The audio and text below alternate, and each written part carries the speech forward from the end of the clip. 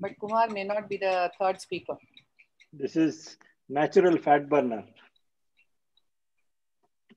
Chitra, we are live.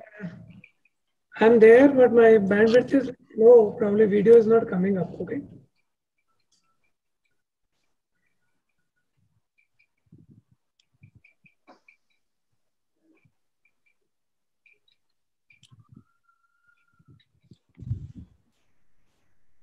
Hello, Dr. Mahipal. Hi. Hi, Mahipal. Hi, hi. Hi, Ram. Hi. Good evening, Dr. Ramurthy sir. Hi, Doctor, I need to leave by 7. So your talk is okay. Your talk would be done by then. Okay. Yeah. You can't join back? Ma'am, we are live. Yeah. A very good morning, good evening to one and all of you.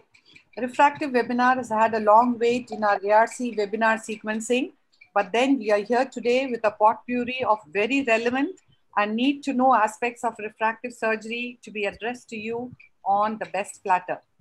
We are lucky to have the top cream as refractive surgery is concerned on the expert panel.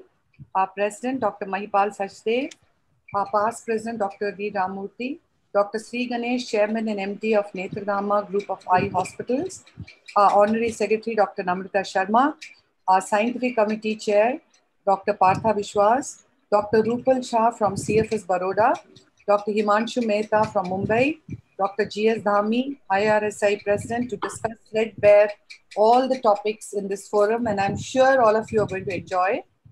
Dr. Praveen Krishna, the leading light of LVPI, would be moderating along with me. Thank you, Dr. Praveen. So without any ado, we shall go on to our first enthusiastic refractive surgeon from Pune, who would set the ball rolling with a review of literature on why PRK is superior to flap in a 500 micron cornea. On to you, Varma. Thank you, ma'am. I will just share my screen.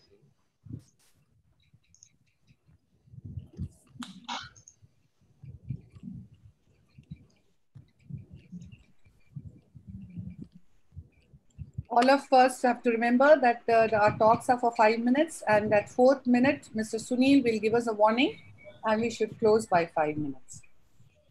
My screen visible? We can see it. Yeah, okay. First of all, thank you, Dr. Chitra ma'am. What I'm going to speak to you about is going to be some review of literature about why the PRK or surface ablation is superior to LASIK procedure in a thin cornea, which is 500 micron. Friends, we all know that basically when we are talking about 500 micron cornea, we are specifically looking at the safety aspect of the refractive procedure.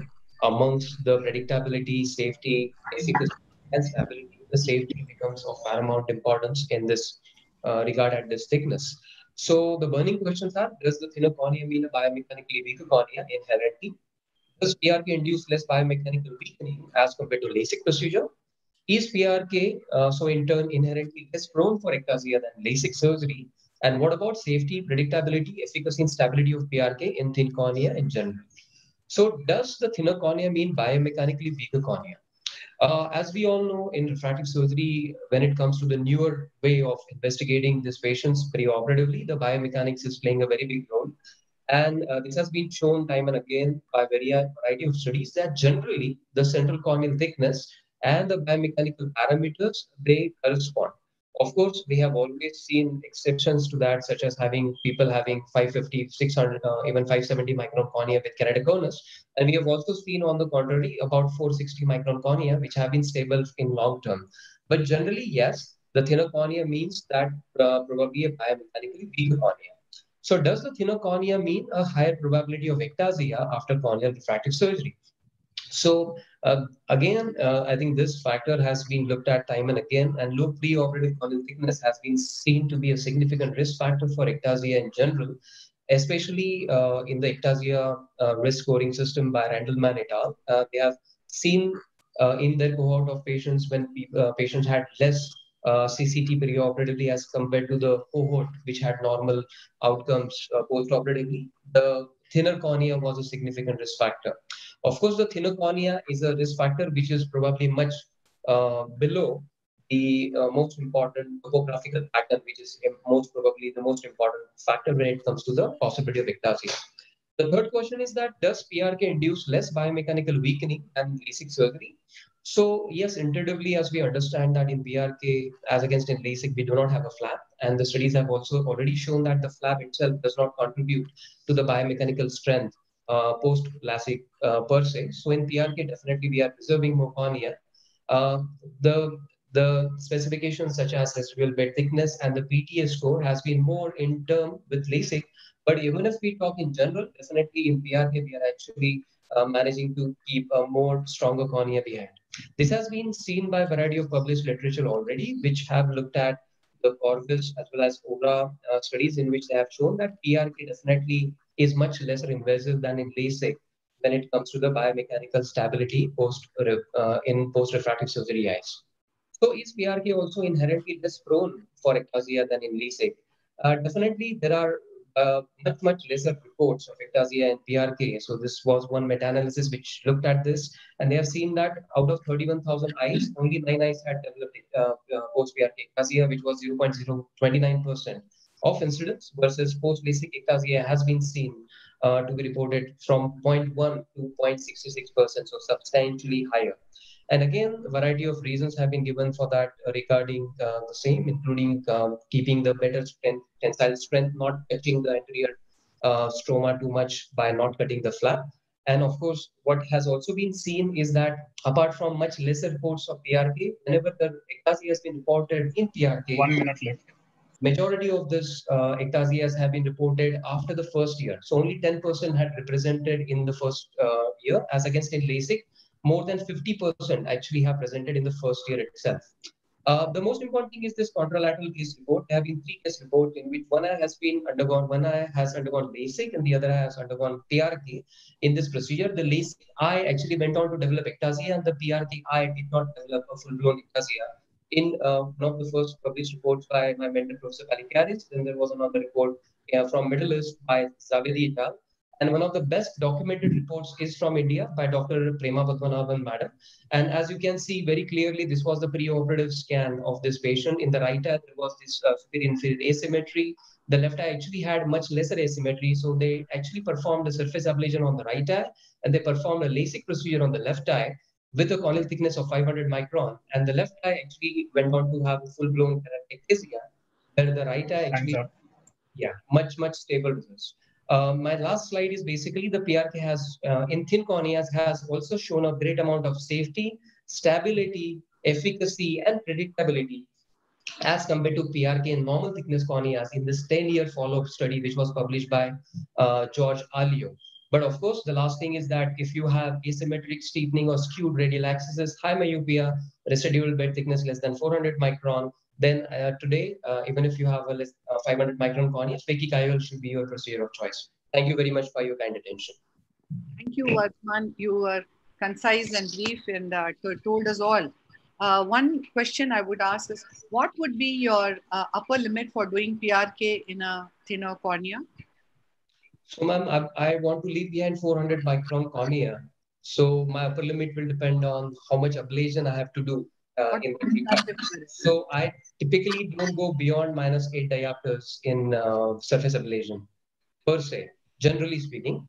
So I have to have that marriage of the amount of spherical equivalent that I'm trying to treat and leaving behind 400 micron cornea at the same time also. So I think whatever the equipment allows me to do, I will go for that. With a -8, what is the duration of mitomycin which you would use? Ma'am, for -8, I'm using 30 seconds as the duration for mitomycin C. Otherwise, for myopia less than 3 diopters, I'm using 12 seconds mitomycin C. Dr. Praveen, you have something to add? Because I think there is some issue here about different timings for many of us. I would, of course, prefer to keep it to -5, and very rarely, there's no other option, would I even consider a -6. I normally would keep it at 30 seconds, mitomycin. But I think Dr. Praveen is on Are you there? Yeah, I'm here, Chitra. I And think you have to yeah, unmute. Yeah. no, thanks for the question. We've actually looked at our results over 11,000 cases, myopia up to -12. And when we looked at the results of PRK and high myopia, 0 to 3 diopters of myopia is equivalent to 6 to 9 diopters. There's no difference in the visual outcome or the stability. Between 9 and 12, the accuracy is a little lower. The stability is a little lower. So I think up to 9 would probably be a safe limit. And mitomycin C, we use a sliding scale, 1 diopter for every 10 seconds, and that seems to be working very well. Anybody else in the expert panel have anything to add on this? Vardhan said that you need to have 400 microns left. So if you have a 450 cornea, because her question, Chitra's question was, what is the least corneal thickness that you would take? So if you have a 450 cornea and a -4 diopters, would you do it? No, sir, definitely not. I think less than 480 microns, I would probably. 480. Your cutout is 480. That was my what cutout is 480 for supplementation. Okay. I mean, you can't definitely be hard and fast in that rule because it depends upon the age also. If you have an elderly patient with perfectly normal symmetrical topography, then even 450 microns is fine to treat. I mean, so you have to consider all the parameters before taking a decision. And I think above 350 microns also is fine in elderly patients. If they are over 35 or 40 years, then the cornea remains quite stable. Yeah, I think I will agree. If it is probably younger female, then I think it is better to be more, let's say, preventive. And if it is an older male, probably you can go further than the statistics. Thanks for mentioning this because people do it but don't want to mention in a conference. I appreciate what you taking the lead to say that. I appreciate what you're saying. That's exactly. And even mitomycin, see, it depends. Like if I have a post LASIK or post SMILE patient which I have to enhance, then we don't necessarily go by that rule. And I generally like to use mitomycin for a longer period of time because the haze is more. Yeah. Yes, I agree. For me, the take-home message from this very nice review is that if in doubt and if you still want to do LVCM, the patient qualifies for it, go for PRK. And we have LASIK, we have SMILE, etc. But as far as safety is concerned, still PRK is the king. And in case you are combining it with collagen cross-linkage, still I think that's most scientifically, intuitively right. And for us, we use mitomycin C for 30 seconds, irrespective of the amount of power that we are treating. And it has worked well for us and with hardly any documented side effects and very little haze. Chitra, I am audible? Yes, you are audible. Yeah, my fault. See, I think the first important step is how you really remove the epithelium, whether you're using manual or alcohol or viscoelastic or it's a trans-PRK. Then how really you use mitomycin. Any spillover from the cornea is going to give you a trouble, whether you use it for 30 seconds or whether you're using it for extra second. And that makes the difference. The complications do not occur because of PRK. The complications occur because of more of the chemicals we are using to complete the surgery of PRK. Yes. Any other questions before we move on to the next talk? Dr. Praveen, you have anything to ask? Oh, I think most things are covered, and in view of time, we will probably move on to the next talk. And for the next talk, we have our young, dynamic chairman of the ARC, Dr. Chitra Ramurthy, who is going to be speaking to us about why SMILE is a better bet compared to traditional methods of laser vision correction. Dr. Chitra. Thanks, Dr. Praveen. At the very outset, in the background of the differing technologies which are there and contesting and competing with each other, it seems relevant that we have an evidence-based understanding of why SMILE stands strong amongst them. Essentially, there have been hurdles here. There is a lack of uniformity in the reporting outcomes. There are lack of RCTs, and the meta-analysis are of low quality. However, the comparison of SMILE against LASIK is going to be compared in these 7 segments. Going further, it is seen that in different meta-analysis, the refractive outcomes when you compare SMILE to LASIK is equally efficacious and equally predictable. But there are certain limitations in SMILE. We all are aware that there is no tracking device or registration, no cyclotorsion compensation. And the treatment here, unlike in eczema, which is centered on the pupil center, here it auto-centers on the visual axis. However, said that a small difference in the pupil center and visual axis does not indicate a decentered dot. So the next important thing, we need to look into the astigmatism. We do know that undercorrection of astigmatism is a bit of a bugbear in SMILE, but then in any other procedure too, it depends on the magnitude of cylinder correction, the presence of angle kappa. If there's significant ocular residual astigmatism, the head positioning is not appropriate, the docking is not done well, and if the lenticule extraction is not complete. But keeping this in mind, different proponents have come forward to tell us that there is 10 to 12% undercorrection of SMILE, which occurs more so in higher grades of astigmatism. But having said that, a comparison was done between SMILE and femtoLASIK in different studies, which showed that there were undercorrections even in femtoLASIK, and this was not statistically different. However, suggestions have come up about manual compensation, triple marking centration, the consideration of 10% increment in the refractive cylinder value, which was entered, which could be made as a standardized treatment protocol. When we talk of manual cyclotorsion compensation with a triple centration technique, you have the patient sitting on the sit lamp and you mark the 3 o'clock, 6 o'clock, and 9 o'clock positions. And then you have them when they lie down. When you dock, you ensure that the reticule comes to overlie the 3 o'clock, 9 o'clock position. But again, that although the results have been promising with lesser induction of higher order aberration or spherical aberration, in higher grades of astigmatism, there is no head-to-head comparison again. But the most effective role which SMILE plays is in the effective optic zone which it offers. We all know that in eczema, there is a peripheral energy loss and it becomes a smaller functional optic zone with induction of spherical aberration. And we all know that the effective optic zone size determines the area of greatest optical quality. And this is definitely reduced in femtosecond laser, LASIK as compared to SMILE. This was an older study where there were 100 eyes were compared for PRK, LASIK, and SMILE by Dan Reinstein with equal pachymetry thickness and flap or cap equal thickness. And he professed that the SMILE was biomechanically stable. This probably encouraged the refractive surgeons to think that since SMILE lenticule is being removed from the deeper stroma, which definitely contributes less to the biomechanical stability, that we could probably treat higher myopic errors. But largely, after understanding that our biomechanical tools are not that optimal, we would not try to treat more than -9 diopters even if we are doing a SMILE procedure. There were various studies which have come forward to claim with the existing biomechanical tools that the SMILE works favorably. We do understand that SMILE has a theoretical advantage of less weakening effect. It has inherent stronger biomechanics. And if you were to combine SMILE as a SMILE extra in some of these eyes at risk, the CRF has been found to be better. And the CXL has been found not only to cross-link the underlying stroma, but also the overlying cap. 1 minute. And the sense of cross-linking is there, which gives it an extra edge. If you look at the ectasia, there have been very few numbers in meta-analysis, and some of these eyes where preoperatively it was not noted. However, there were many papers which come to claim that PRK strands better biomechanically, then comes SMILE and then LASIK, but these changes are too subtle to warrant a change in the screening criteria.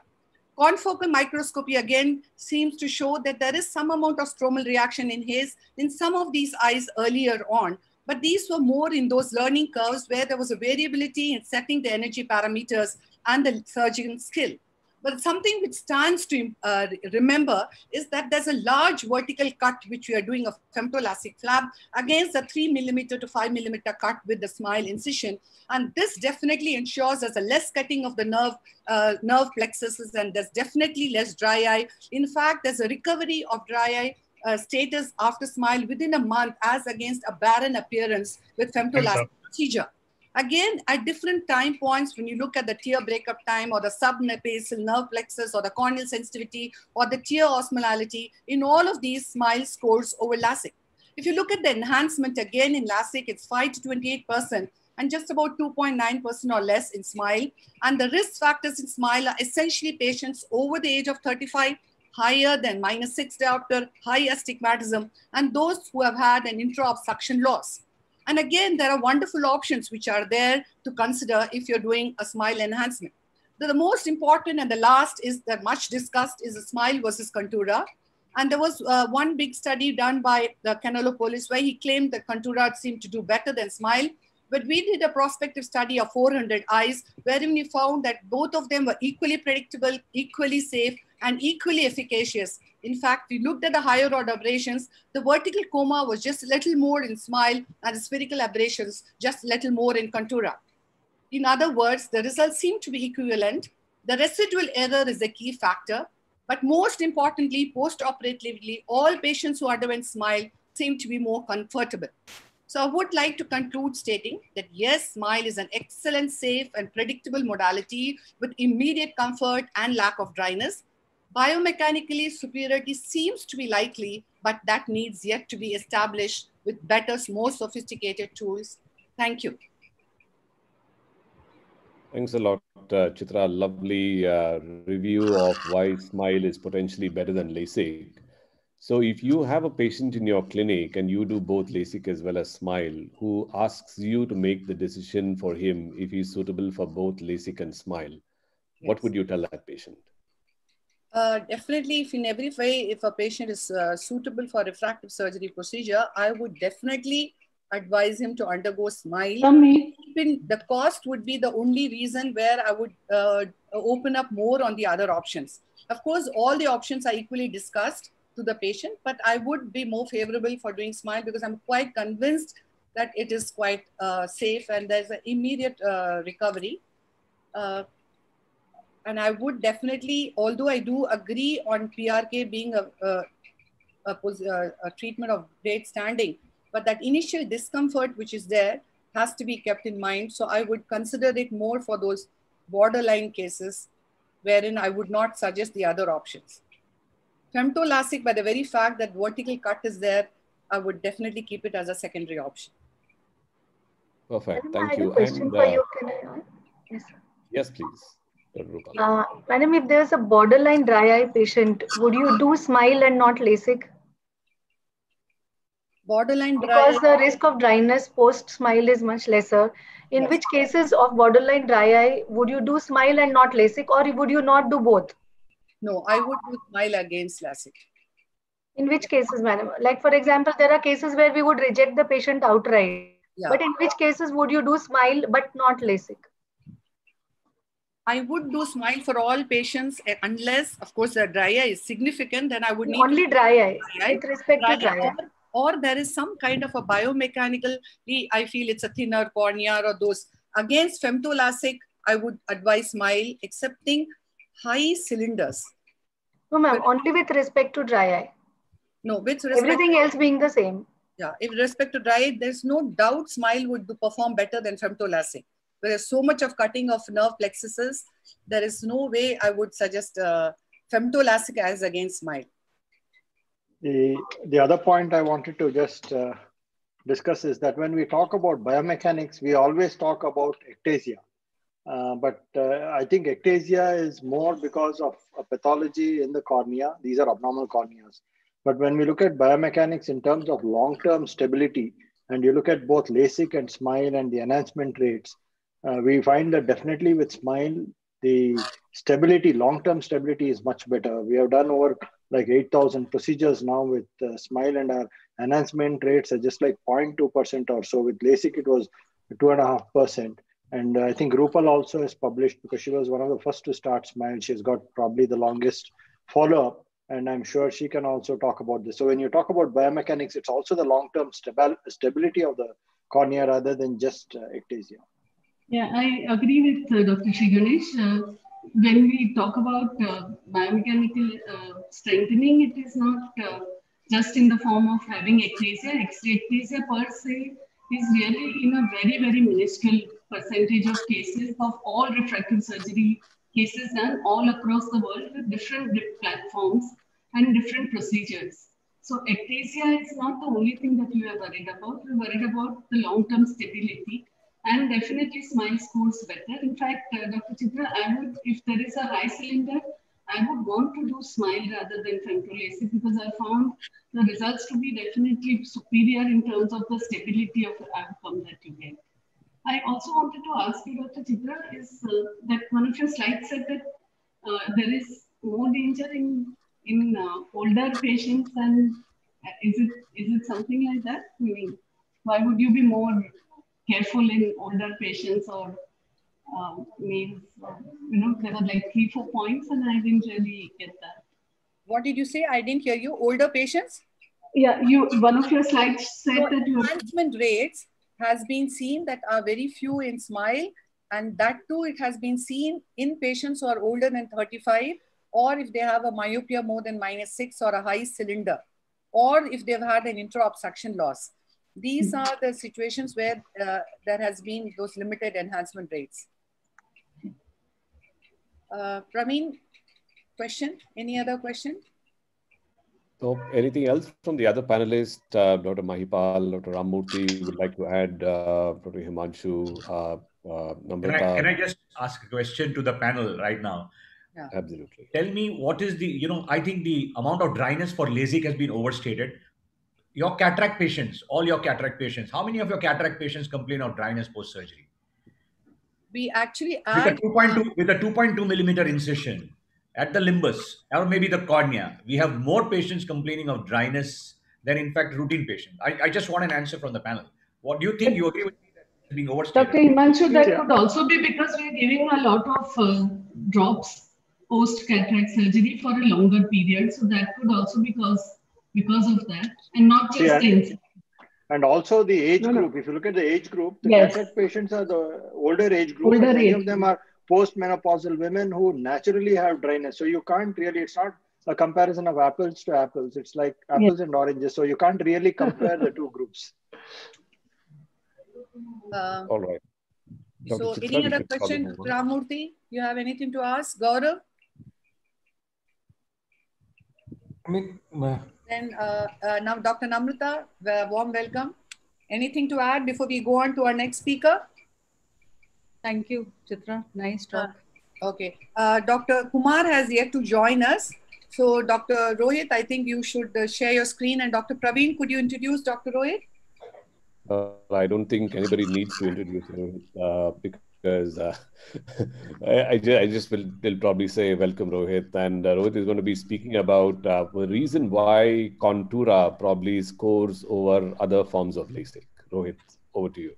Thank you, Praveen, and thank you, ma'am, and the RC, and all the panelists and dear friends watching this.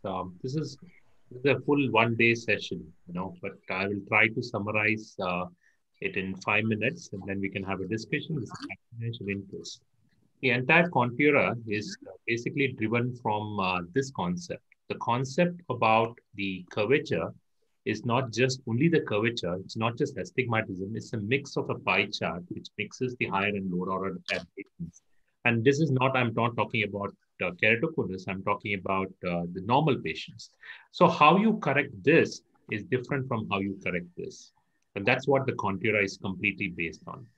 And what we see when you look at a topography like this is a cylinder, epithelium, how your ablation pattern is, everything is completely hidden, which we don't see.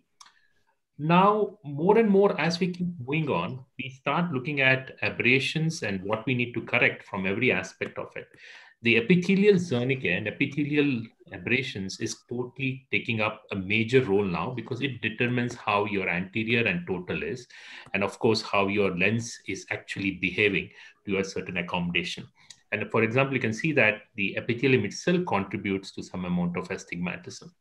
So what I've done is I compiled some articles of our own work, which some of them are published and some of them are in review, on what Contura is different. These are all the groups, just to say it's safe. And you can see that the line of gain of lines, and this any machines will do. And you pick up any machines today in 2020, every machine can give this kind of a picture.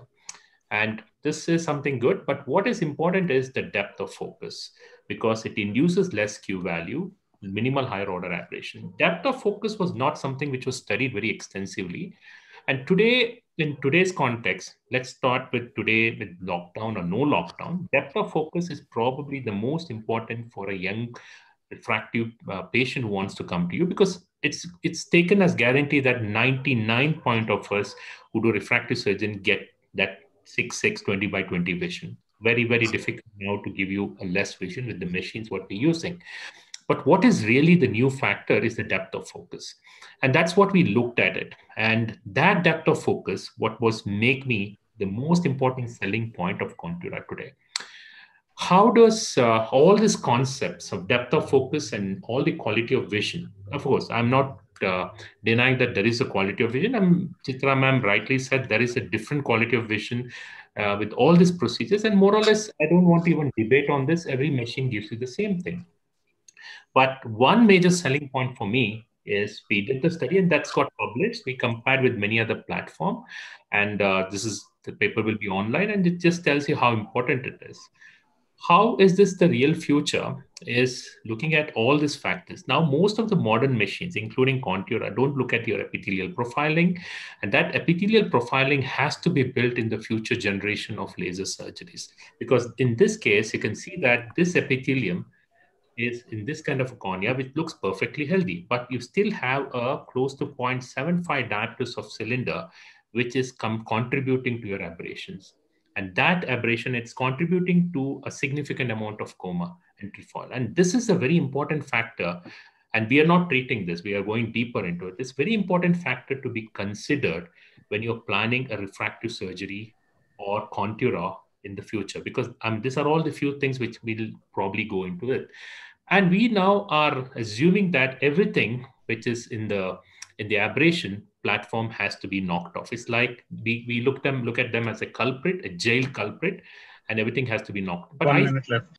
I feel that these things are more like a commensals. A commensals, I call them the commensal aberration. We need aberration to have a proper health and depth of focus. So we started looking at which aberration needs to be looked at. Now all this looks at research, but in future, all these machines can be customized. You can knock off only ones you need and keep the ones you don't need to treat. And this, I think, would be the real future of customization. And this is something which is just, and this we just launched now. It's a new software, Oculus, and we have joined. It took 7 years to build it. A lot of biomechanics machine and future topography machine will have it. It is the first artificial intelligence-based mathematical modeling where you feed in the data. It will tell you you don't need to worry about your biomechanics parameters. It will tell you how much does your cornea get weaker by different surgeries, and you just have to click this. And now we are on a beta testing. Maybe next year it will be there in many of the. And this is going to be the real future of how Contura or epithelial modeling will be. So I just took a little bit insight into digress into what the future is, but what Contura is for me is a better control of aberration. I don't say that it clears aberration, it controls aberration better, depth of focus, and the future is going to be on the use of simulation on AI and use of epithelial maps. Thank you. Thank you very much, Dr. Rohit. I know Contura cannot be discussed in 5 minutes. There's one question I have. Like largely we do Contura LASIK in a normal eye, wherein we feed in the subjective refraction and the subjective axis. Now you have a patient, otherwise normal eye with some higher order aberration from induced coma, and you would treat it by the topographic axis with the C4, C12 compensation. Can you promise the same refractive accuracy to these patients as you would if you were to do a normal Contura treatment? Basically, or would you promise them that you'll give them a better quality of vision, but there might be a small residual? If you are going to go back into looking at the ablation pattern, when you keep the refractive error as 0, and if your ablation pattern shows that the ablation is 8 to 10 microns without treating a refractive error, then I will tell, and I'm sure that this Contura will work very well for the patient. However, when you keep the ablation as 0, and you have only 2 or 3 microns of ablation for a zero refractive error, that means the patient does not have any higher order aberration. And this is important because you are not going to do any benefit to this patient. Whether you do this, or of course, you will do benefit because you are not going to induce anything. But Contura works very well in a patient who is normal but has higher level of aberrations, which may induce some changes. But the most important point which I want to bring in here is without understanding the epithelium, if you are doing a Contura treatment, then epithelial cylinder itself could mess up with your reading because epithelial cylinders of 0.5 diopters or 0.75 diopters will not going to change even after you do your Contura. So there has to be a little bit of optical understanding of this, but still in a normal healthy patient, if you ask me why I want to do it, and this is something which is got published also in GRS, it's the depth of focus. And the depth of focus is what is very, very important for a young person who works in IT or any of this. Rohit, I have some questions for you regarding depth of focus. Okay, depth of focus in a young patient, basically the corneal abrasions contributing or correction of corneal abrasions contributing to depth of focus is very small. Maximum, it may be like half a diopter or 1 diopter. But these patients have very good accommodation. They have like 9 diopters or so accommodation with the crystalline lens.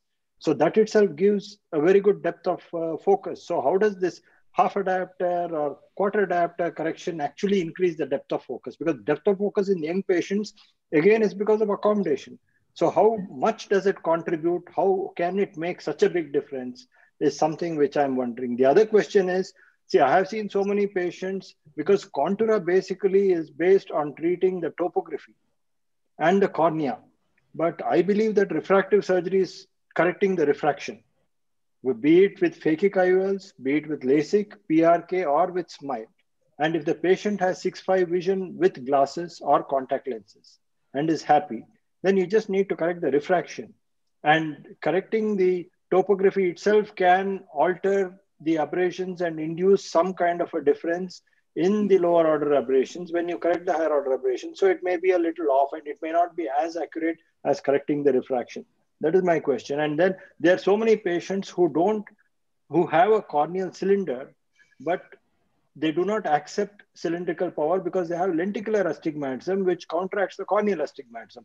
And these patients, you do a topoliink correction, and then they will have residual astigmatism because of the lenticular astigmatism.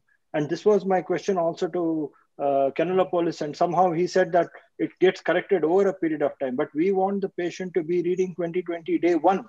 So if the patient has lenticular astigmatism and corneal astigmatism, which are kind of correcting each other at opposite axes, then how do you manage it? I mean, how does Contura work in such cases? I mean, this is my question because I believe refractive surgery is about correcting refraction. And of course, I would 100% agree if there is an abrated cornea. If there's an abrated cornea with corneal abrasions, keratoconus, where you actually have to treat the abrasions for a therapeutic reason, then topoliink corrections make sense. But for normal standard corneas, I think just correcting the refraction would do well. I mean, and if you look at phakic IOLs, where you're not treating the cornea itself, these patients are among the happiest because you're just correcting their refraction. And when you have a normal fitting, you always go and if ready-made suits fit you very well, you can just go and pick it off the shop because you know what you're going to get. You know the results. When you get a bespoke tailoring, you don't know what you're going to. It may be good or it may be bad. So that's my whole kind of a logic. And I think this logic of using topoliink for normal cornea is a little warped. I would answer your question from the last question you asked about the whole cylindrical. Absolutely, I agree with you. And because of the paucity of time, I did not include. There are a lot of software, third-party software. We also build one where you decide not to treat those patients who have a high lenticular astigmatism. I mean, because we know that I call it the group 3. There's one called 4 cities, and we have our own called a 3Z software. So you're right. So you need to also have an eye trace to look at the internal aberrations, and just doing corneal topography and deciding to do a Contura would not help, right? Absolutely. Because see, what happens is the group 3, which forms group 3 is the lenticular astigmatism being higher, forms 3% of your Contura patients. I mean, this is something which we publish, and 3% of them, if you put them in your bracket of Contura, they would not work. I mean, 4 cities with Dr. Ramurthy uses gives a different platform. That's a different discussion. So you 100% agree on this. So in these patients, the total wavefront would do well, or just a simple aspheric treatment would do well. The first question is about the second. Depth of focus. Depth of focus. Depth of focus, optically, you have a different answer. In reality, you have a different answer. Optically, if I give you an answer, depth of focus, of course, it improves and all that. Younger the patient is. But where it really helps you, sir, is the patient who complains of end of the day fatigue. End of the day, and many times we blame it on the dry eye. We say that the patient comes to you that, and we took this sort of patients and started looking their depth of focus. And we believe that this patient should, they had a beautiful, you're right, 9 to 10 diopters of beautiful accommodation. We studied on Osiris.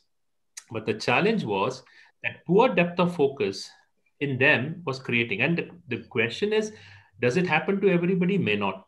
So this depth of focus optically has a different definition compared to what it actually translates on the patient.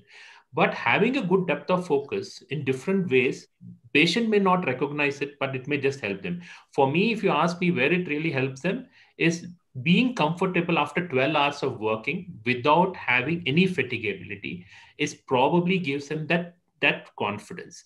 So but that also depends upon binocular vision and fusion and stereopsis, because there was a study by Praveen Krishna where he compared LASIK and SMILE, and he found that the stereopsis and fusion is much better post SMILE than with LASIK. I think Praveen can also. So then probably the fatigue would be less, right? So there are multiple factors. I'll probably chip in, but that wasn't Contura. That was wavefront guided LASIK with the older platform. But I think what is important also is for depth of focus is to have similar aberrations in both the eyes is what we found. Yeah. If you have different aberrations in both the eyes, then actually you have lesser stereopsis. And so your binocular performance at close as well as intermediate distance tends to go down. So I think maybe the fact that Contura probably corrects aberrations similarly in both eyes probably is what resulting in what Rohit is finding as well about having less fatigue and also the fact that the depth of focus is better. I think I would like to just shift gears and make a comment. We have a galaxy of speakers here with a wide experience with various modalities of treatment. For me, it's a 20 happy patient who is more important than 2020. With all these developments, PRK, FemtoLASIK, SMILE, I do all of them. I know the positives and negatives like all of you do. But I often wonder whether my patient in 1997, when I started off with LASIK, was much worse off than what I'm finding in 2020. I had unhappy patients then, I have unhappy patients now. Of course, as far as the safety is concerned, understanding correctectasia, dryness, etc. is concerned, we have progressed quite a bit and we hardly see any correctectasia. But as far as run-of-the-mill walk in the park case of -3, -4 diopters, with all the different modalities that are available to us, with all the extra expense that we subject our patients to, has the happiness quotient increased? It's not only in one case, but I have not seen any big published study which says that the refractive surgery patient in 2020 is happier than his counterpart in the year 2000. Comments? I think what Dr. Ramamurthy is saying is absolutely correct. See, these are, I would say, these are when Zyoptics came in. We were among the first adapters to Zyoptics, and that was for Eagle Vision and 2014 or 2010 or whatever we were talking. And it was basically at that particular time, the aberrometers were not good. And I think it was garbage in, garbage out, in the sense that our Zyoptics patients were less happier than the plano scan of the Bausch & Lomb machine. I think Shiri and Ram would bear that. But all of us started talking about it because it was a marketing thing. And these are all things. See, actually, the best study would be one eye SMILE, the other eye Contura, and seeing the happiness quotient of a patient from a real life situation as to from a real life situation, does he feel which eye is better? And I think Dr. Ramamurthy may bear us out, but I think they have done a study where I think 80 to 90%, or he may be able to tell, almost a very significant majority of the patients felt that the eye which had smile, they in real life situation, they felt better than that in that eye. Yes, that's true. Can I make a comment, Dr. Ramamurthy? I think it's also we are the culprits. We are putting these thoughts in the patient's mind. We are trying to educate, or not actually educating the patients, but confusing them into believing one is better than the other, and that plays a big role in the final expectations as well as the happiness quotient that they have. So we as doctors need to be more careful and also more responsible before we actually condemn or praise a technique. Rupal, you're not clear. There's Yeah. some signal issue. So we didn't hear your question actually. No, so I was just commenting that it is us who are at fault because we are increasing the expectation levels of the patients and we are misguiding them about one technique over the other, and that plays a big role in the final happiness quotient of a patient. And I think we all should be more responsible of what we talk and what we give to the patient in terms of education, the so-called education of the patient that we are doing. Also, Rohit, I wanted to ask you, doesn't the epithelium mold itself after any procedure that you do? So would it not matter whether you are going to do epithelial customization, even if you are able to do epithelial mapping, post-op, that epithelium is not going to remain the same. So then how are you going to customize that post-op? What I said was, if there is an epithelial irregularity, do not try to do any of this topo-guided treatment. You avoid it because you are not going to treat the epithelium, because once you put steroids for 2 weeks with the 2 weeks or whatever, and when you cut your nerves, you would completely change. If you're doing a smile, that epithelium might still remain the same because you are not taking, there's always going to be some hemostasis balance because you're not cut the nerves. But if you're doing a LASIK, then if there is an epithelial issue, then you would not do it. And probably if there is an epithelial change like that, you would probably do a smile surgery because you know there is a hidden ocular surface issue which is creating the epithelium to mess around there. So what I said is I'm not compensating the epithelium at all. I would not do a topo-guided treatment if I see an epithelial issue out there, because that epithelial compensation is completely missed in a lot of our custom guided treatment is what the point I wanted to drive home here. There's one Rohit, I would like you to answer this question in the sense that, we started Xioptics almost together. You are really doing cutting edge refractive surgery today. Do you feel that your patients today are far more happier than what you found when you started off with your refractive surgery? The question is, see, we are so scared to ask our patients how happy you are. How happy you are. We rather be in a bubble that, see, I believe that I'm in a bubble, assuming that whatever I'm doing is getting my patients very happy compared to what I did then. So I would rather be in a bubble and be in my la-la land so that... one thing is definitely clear, that we do understand a lot more than we did before, and we feel a lot more happier treating these patients, that we are better informed. Whether it translates to better visual outcome, we've not compared patients treated 10 years back with those who come now, because they were happy and these are also happy. One other question, Rohit. They say that in 1 second, Chitra. I think they were equally happy earlier also, Chitra. Now also they are happy. Only thing is, I think in terms of one of the good indicators is the incidence of retreatment. Has it gone down over that? So because the patient's unhappiness is also dependent on where you have got the patients as regards the refractive error and the outcomes. So at least over the years, Ram, I feel that the incidence of retreatment has gone down over the last couple of years. That is the only thing, because maybe the nomograms have become tighter. Maybe we are treating better from that perspective. Otherwise, I think the happiness factor is still the same.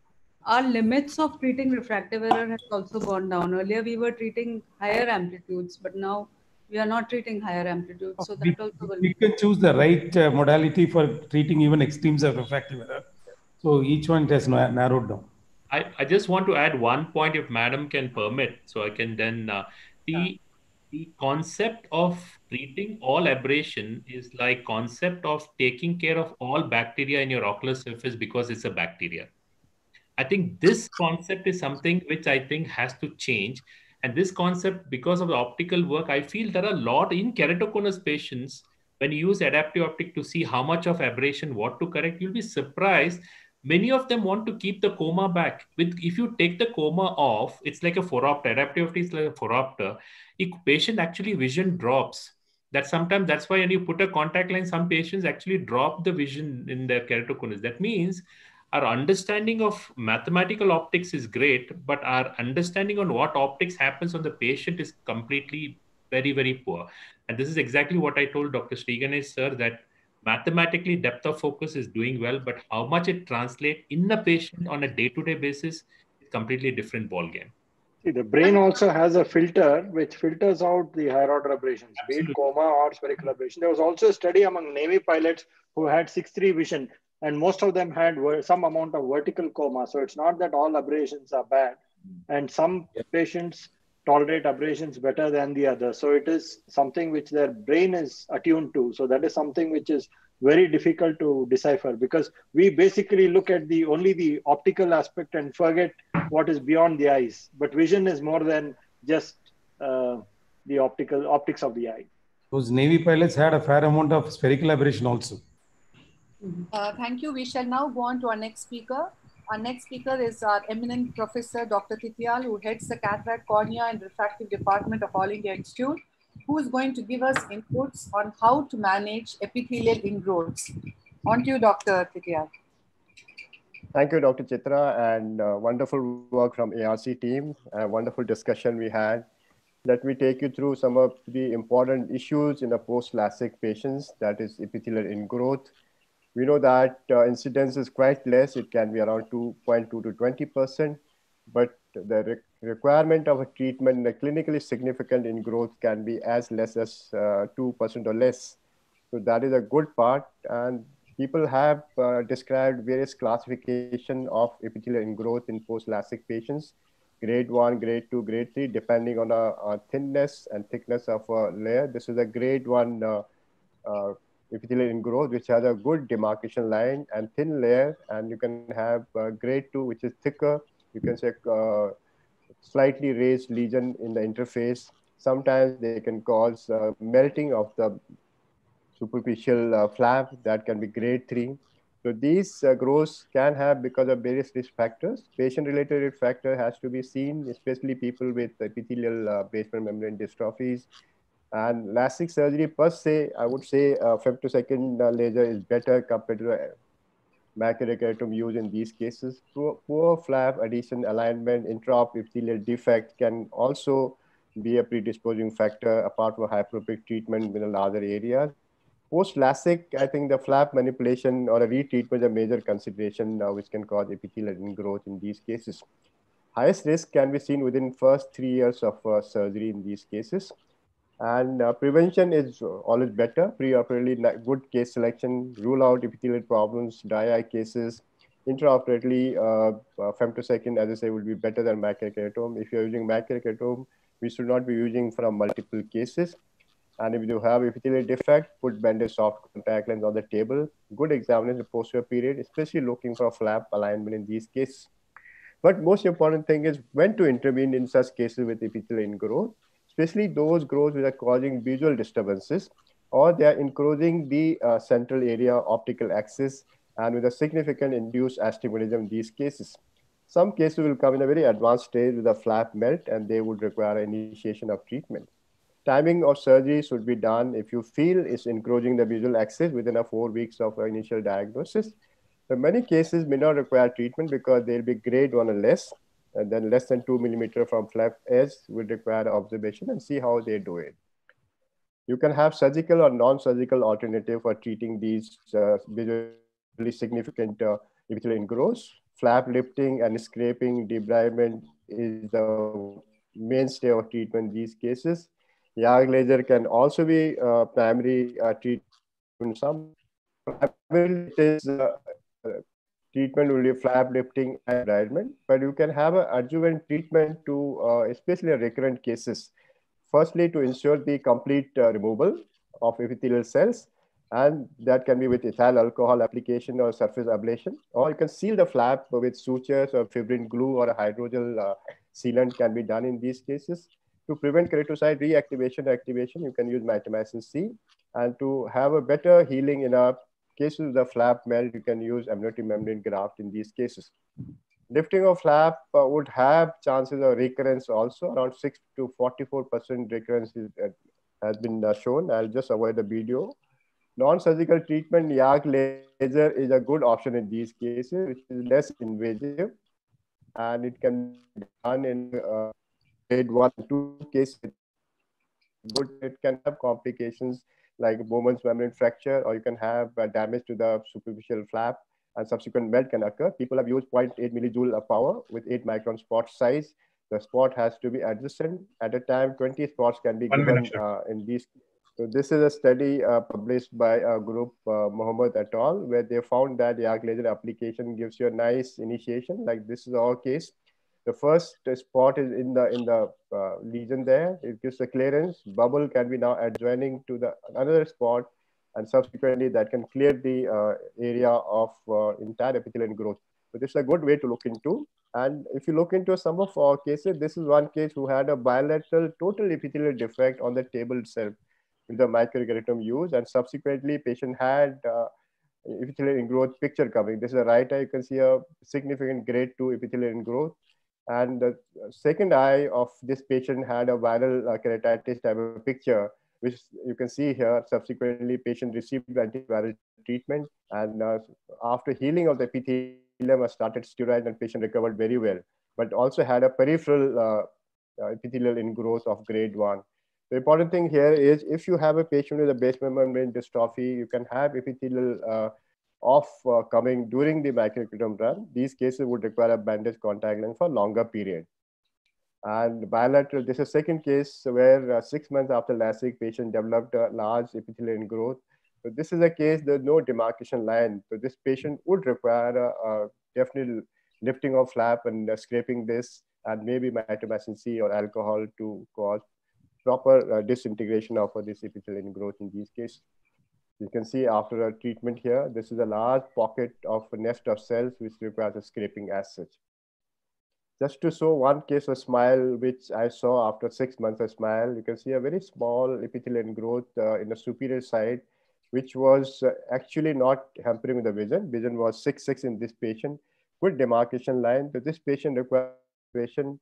In case this enlarges, we can do a YAG laser in these cases, or there are various techniques have been described in literature for irrigating the interface to loosen the ingrowth, then subsequently it can be pulled out with the forceps. And use of mitomycin C or cross-linking with riboflavin is described to decrease incidences. The post-LASIK ingrowth can potentially be visual threatening sometimes. Retreatment, re-advancement, or microkeratome use has higher incidence of epithelial ingrowth. Primary treatment is flap lifting. YAG laser seems to be promising in some group of cases. Early intervention may be required. Adjuvant treatment will improve the outcome in recurrent cases.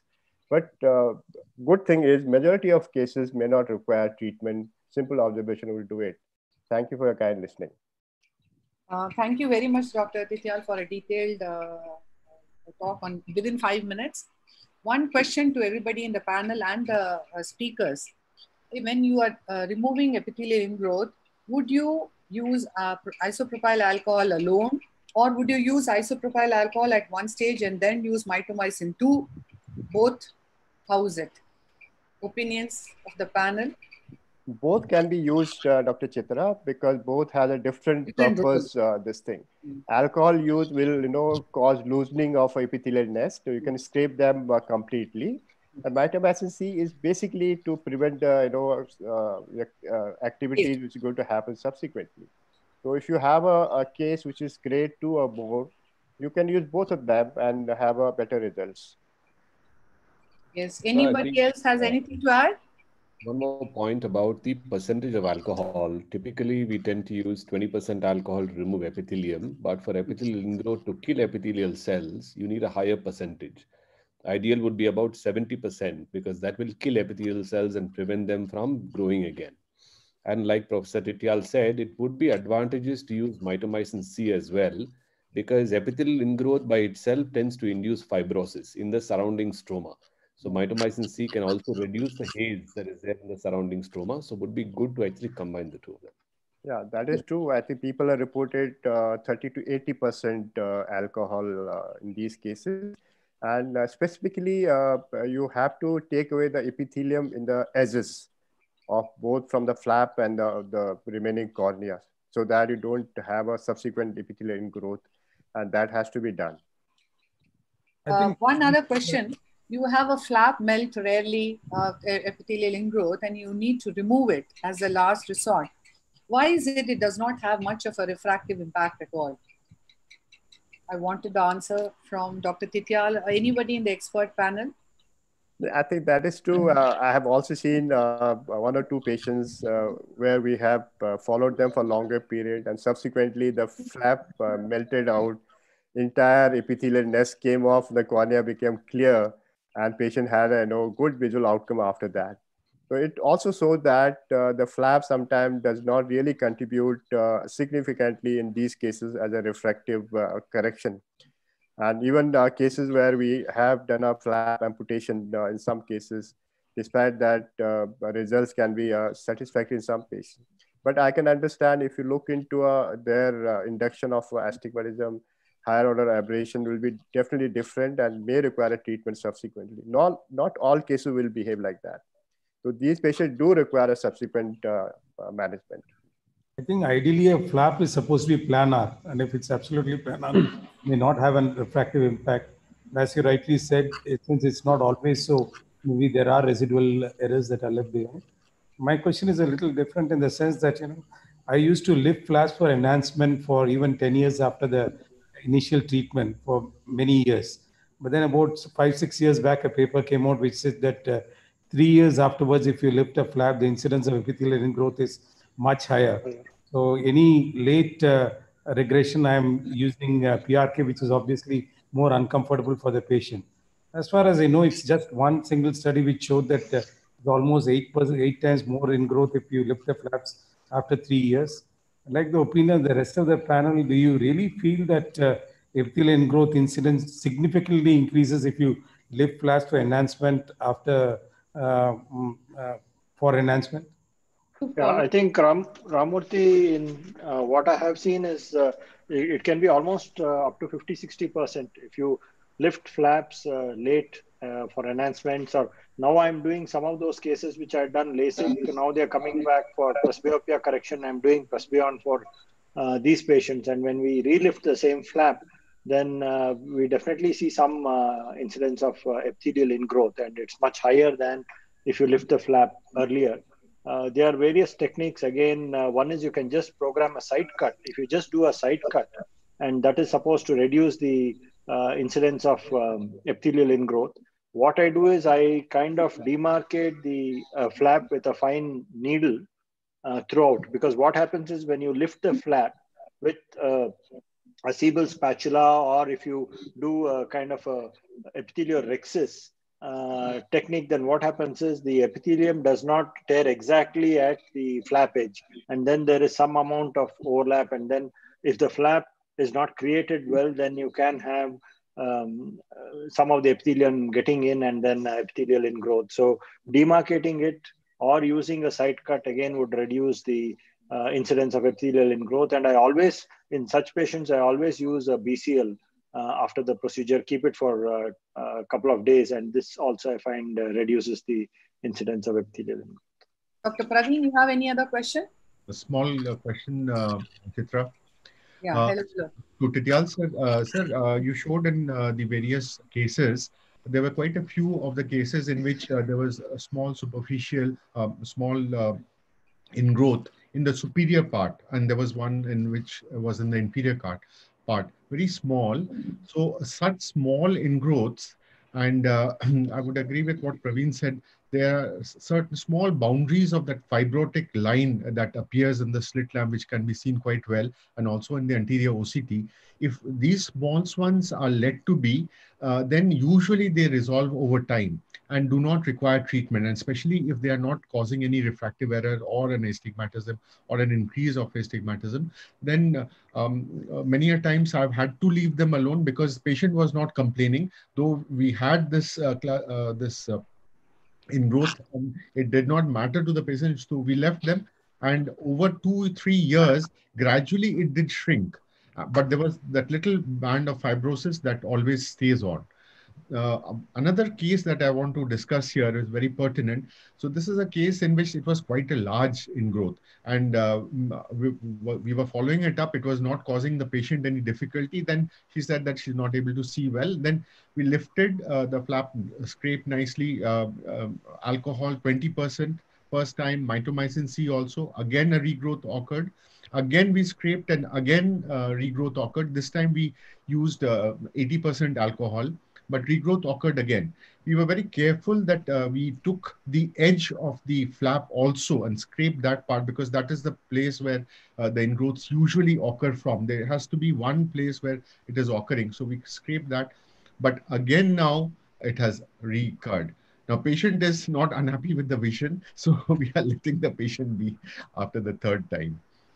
Although most of the time, the recurrence of regrowth is happening because we allow the new epithelial cells to get into the interface again. So it is very important after you scrape out and use your alcohol or mitomycin C to have a very nice apposition of flap with the cornea. For that, you would have to put a sutures so that there's a complete apposition. If you have access to other sealants, that should be used. Use of bandage contact lens is quite controversial now. People have reported, some people have found that it is good, but many people have said it's not going to safeguard the recurrence happening in these cases. It is the apposition of the flap which is very important in these cases, so that the new cell doesn't go in. That has to be taken care of. So another thing was very interesting in this case. Somehow, though we lifted the whole flap and then scraped also the undersurface of the flap, as well as the bed and everything very well, gelatinous, that epithelial growth that there is. But even in the second time regrowth or the third time regrowth, the edge of the regrowth has not extended. Though we have removed it, and somehow it has not extended. Each time it does not extend, it stays just there and it stays put. So that is something that's quite a mystery. Another thing about Shrigarish, I think, just one thing that you said about the opening of the flap, the lifting of the flap in the retreatment. So there have been literature in which it says that if a spatula is used to lift it, the possibility of the epithelial cells going in is more. So what has been said is to lift it with a forceps and lift it so that there is no possibility of the epithelium going in, basically. And when the flap is again replaced back, it just grows on. Actually, it's even been suggested that you can scrape off the epithelium at the edge of the flap so that there's nothing that can grow in, and then lift it up. And of course, place a BCL so that it regrows again. That is also said to be this. See, I think basically there are cases where there is a fistula, where you have a track where the epithelial cells can come in, and usually even after treating it and putting back the flap, it's at the same area that recurs. And there is an area of fibrosis, so it stops short at the earlier area of fibrosis. Now, if you find that there is a fistula, either on high definition OCT or when you lift up the flap, you can see that the edges are not getting opposed well, then you have to suture or use glue. But sometimes they're just isolated patches of epithelium and there's no fistula. Then it's much easier. When you remove these and scrape it off and use alcohol, then usually there is no recurrence. So if there is a recurrence, repeated recurrence, usually there is a fistula and you have to deal with that. And ideally you have to suture that edge. Yes, thank you. I think paucity of time, we should move on because there are a lot of issues to be discussed. Our next speaker is our president, AIOS, Dr. Mahipal, who has definitely brought in vibrancy during the Corona times, a blessing for his tenure, for the different strokes of learning he has evolved for us.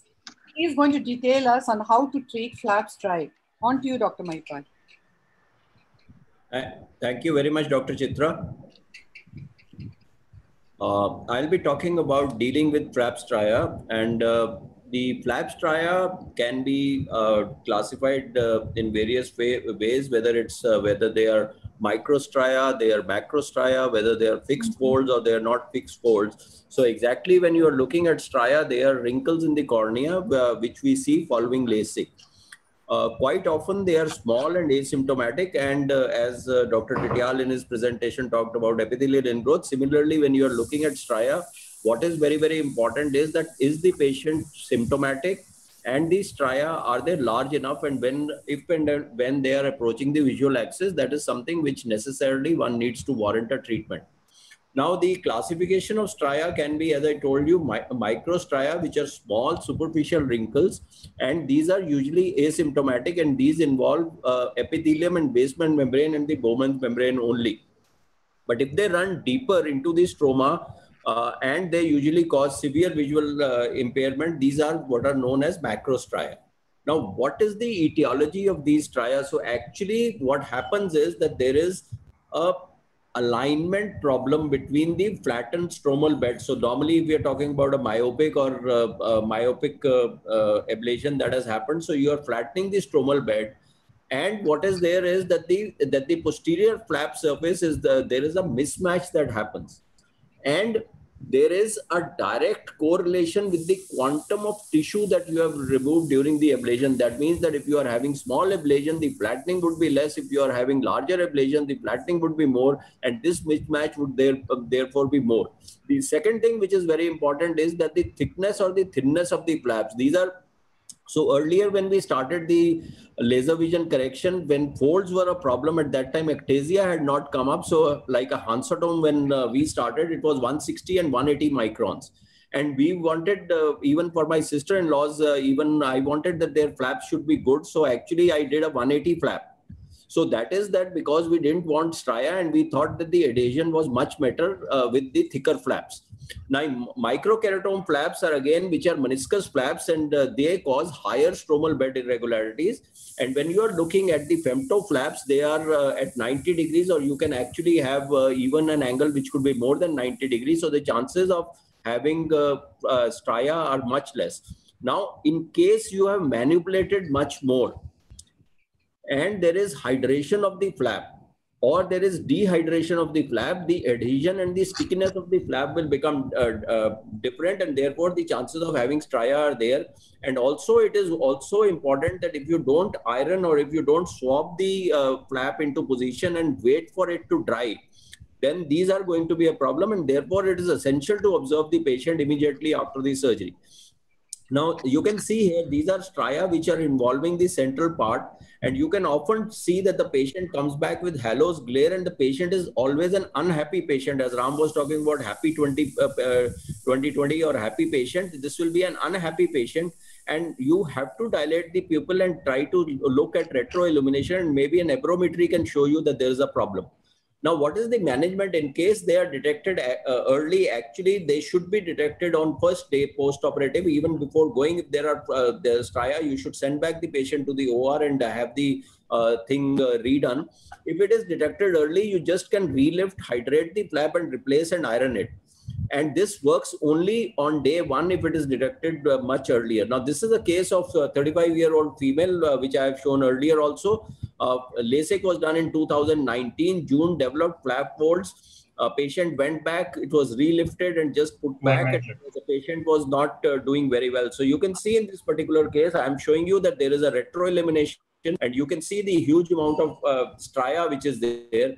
Now, what is very, very important for managing these stria is that the adhesion or the anchorage that you have of the epithelium into the folds has to be taken out. So just see, the moment the epithelium is taken out, you can see how macro stria these are, how big these stria are, and obviously this patient would be very, very unhappy.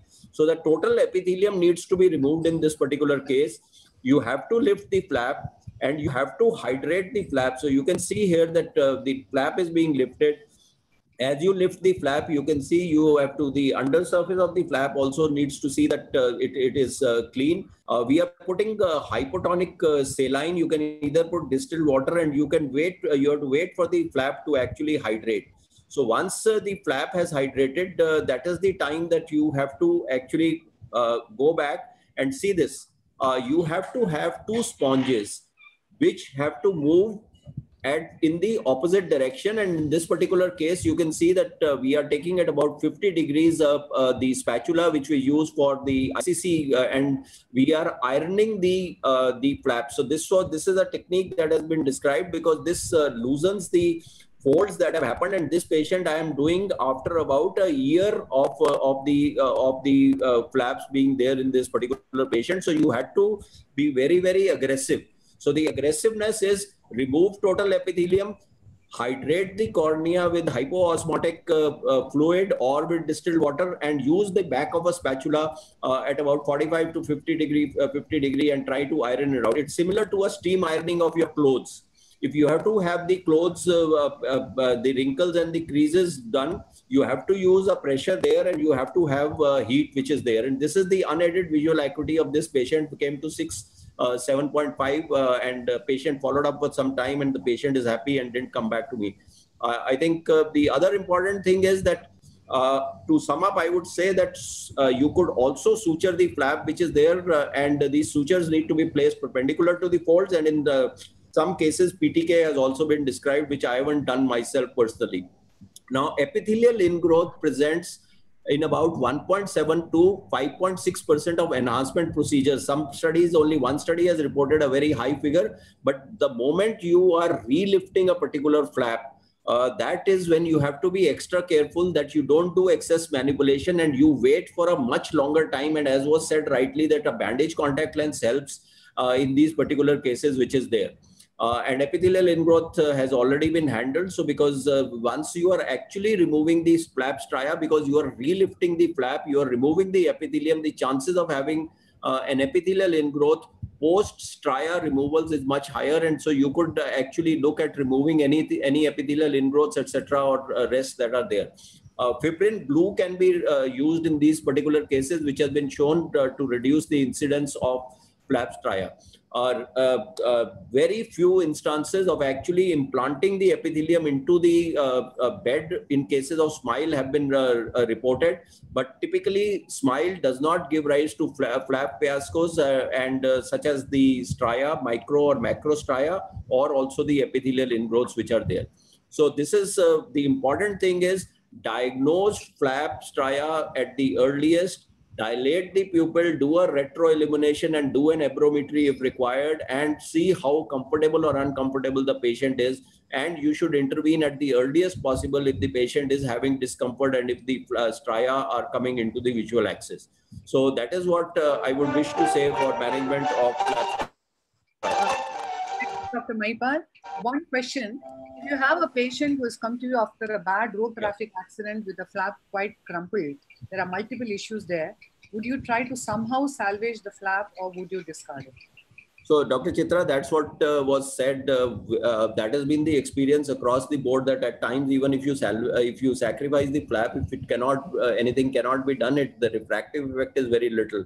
So it will totally depend on the situation the flap is as to whether it is salvageable or not. See, a road traffic accident normally, until of course the flap got amputated, is normally salvageable. Non-salvageable flats are if you have buttonholes, you have tears in the flaps, or you have infections, or you have melts.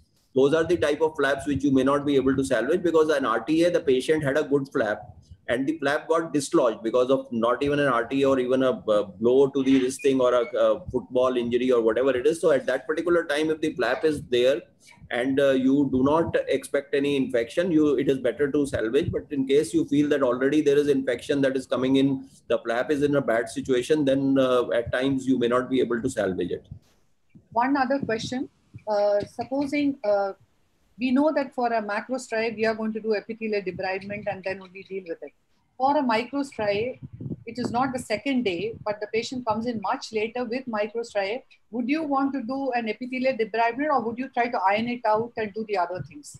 No, the ironing, see, if the patient is coming back to you, they are not actually microstria because they are visually disturbing to the patient. That's why the patient is coming. So under those circumstances, if it is coming in the visual axis and if it is late, there is no way that until, of course, you, that is what I'm trying to say, be aggressive, because this is what was happened in this particular case. That this case went to a premier institution, the patient was picked up, the flap was relifted, they did the, tried to do the stretching, etc., etc. No epithelium was removed, there wasn't any aggressive thing, the patient was back to square one.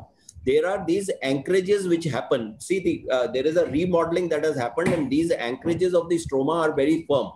So until, of course, you actually remove these anchorages, swell up the stroma so that these then these undulations can go, they will not respond. So if it is a late management, it's only, I would say, the first 24 hours or maybe max 20, 36, 48 hours that these stria, if they are there, they can be taken care by reposition. But if you come on to longer 3, 5, 7 days or 1 week, etc., it is always better to remove rather than again having the patient to go back to the OR to remove these macrostria or stria which are there.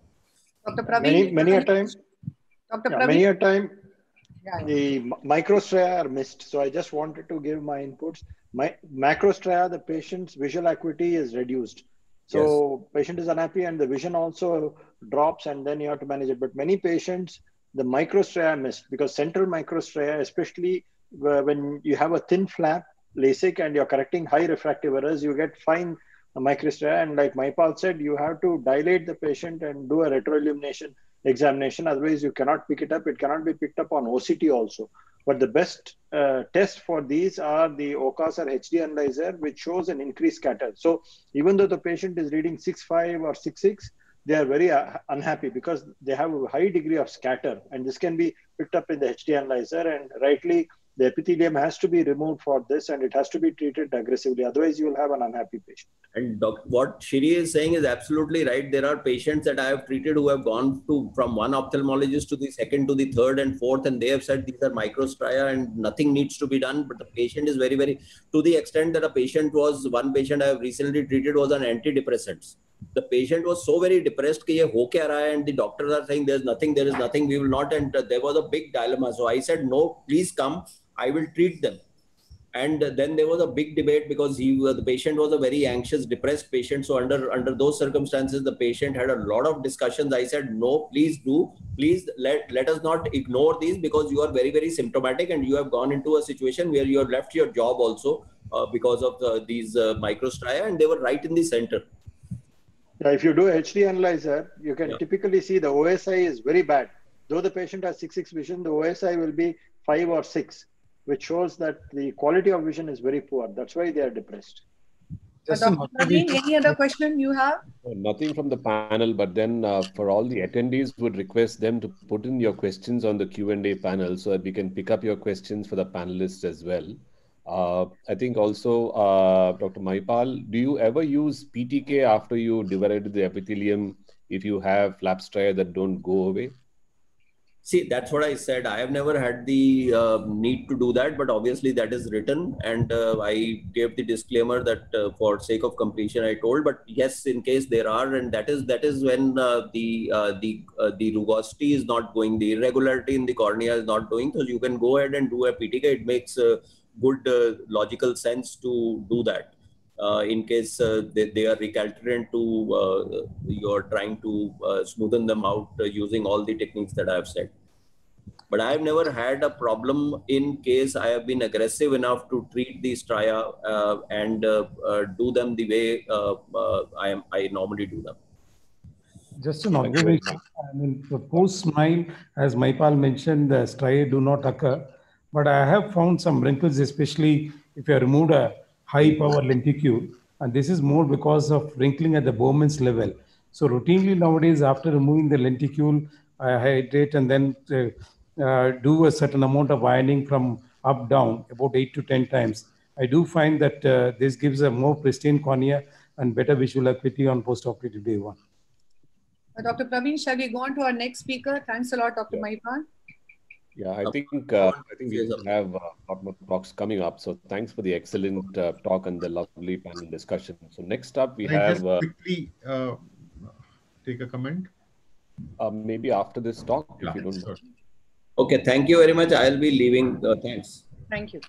Thank you. Yeah, so I think comments on flaps try might be relevant to the next talk as well. We have Dr. Sujata Mohan, who is a very vibrant refractive surgeon from Rajan Eye Care Hospital in Chennai, who's going to be talking to us about the next level of flap complications, which is management of free caps. Outside, I'd like to thank Chitra for giving me this opportunity. And there's a study which was published in JCRS in 2002, which says the incidence of free cap is 0.004% to 1.31%. This was in 2002, and with the advent of femto laser and SMILE, I'm sure the number of free caps we see will be almost nil. But anyway, I'm just going to go through what I would do if I ever have to deal with a free cap. What are the common causes of free cap? Very flat corneas, deep orbits, large corneal diameters, and also tearing of the dehydrated flap is one of the causes because of mishandling by the surgeon.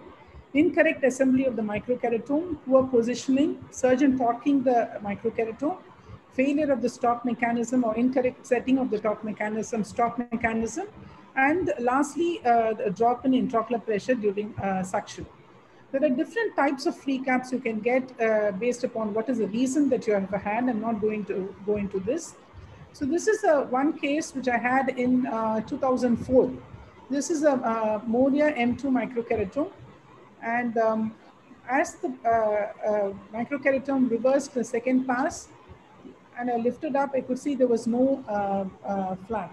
Fortunately, I was able to identify it in the microkeratome itself. And when you see a free cap, the best way to deal with them is to fold it, taco it, and store it safely with a drop of saline in some place. And then you can go ahead with your ablation. Here, I just put the saline and tacoed it on the microkeratome itself. And the reason why we have to taco it is to find out which is the right side, which is the epithelial side and which is the stromal side. If you just keep it in a Petri dish, unfolded, then you're going to be in trouble because it's going to swell up and will be very difficult to identify it. And once you have put the right side down, then you can adjust the flap so that you can align the marks which have been pre-placed, as you can see. Alignment is very important because here the free cap is usually extremely round and it will be very difficult to find out the hinge. So it's important that you identify the pre-placed marks and align them well. Also make sure that the gutter that you see is even all round, and you can wait for about 2 to 5 minutes, make sure that the flap is really well stuck, and then apply a bandage contact lens. There are people who would prefer to suture the flap as well, and that is also a possibility that you can look into if you feel the flap is too thin and there's a chance of dislodgement of the flap.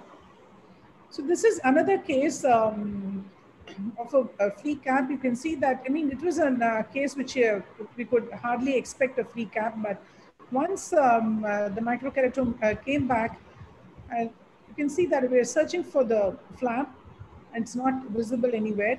And again, it was identified on the microkeratome head itself. That is very important. So the most important thing to remember is just look for it immediately. And make sure that you're, see here, I'm just checking to see that it is a nice round because sometimes it can be torn.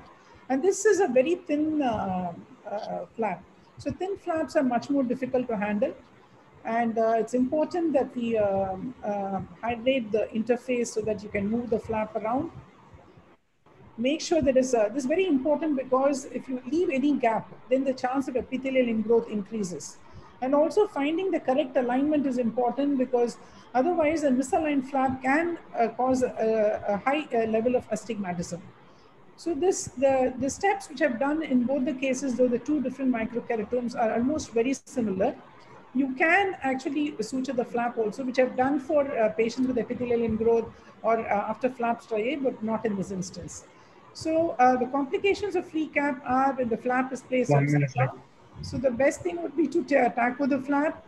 Epithelial side is identified by staining.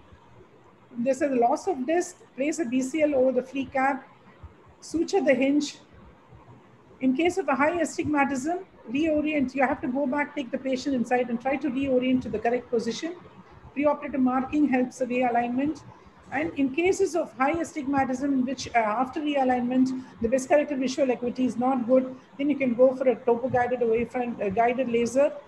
In epithelial ingrowth, I think there are several papers on this, and it's very difficult to treat epithelial ingrowth after a free cap because you don't have the hinge, and the chance of recurrence is very high. So I think already it's been dealt with by Dr. Tityal. And again, suturing the hinge or putting a BCL will definitely help.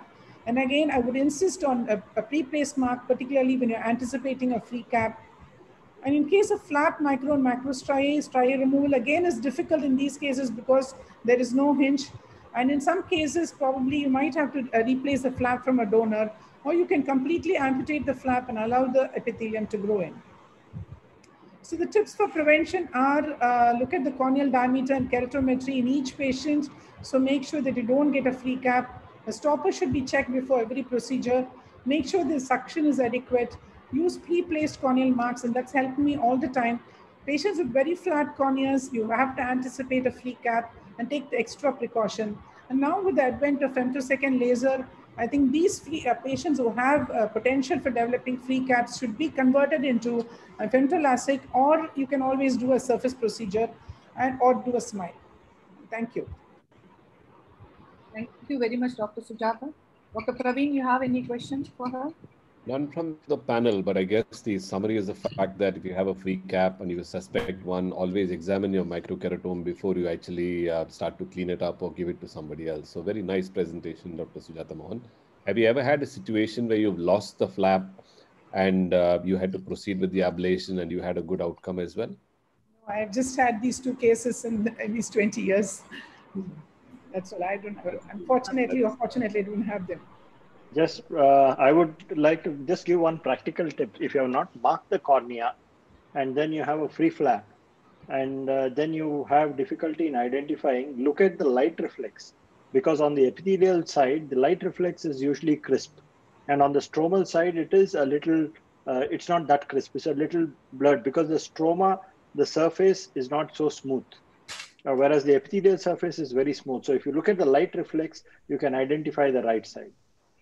Oh, you can the flap becomes edematous. I had a friend's case. I had to assist a friend's case.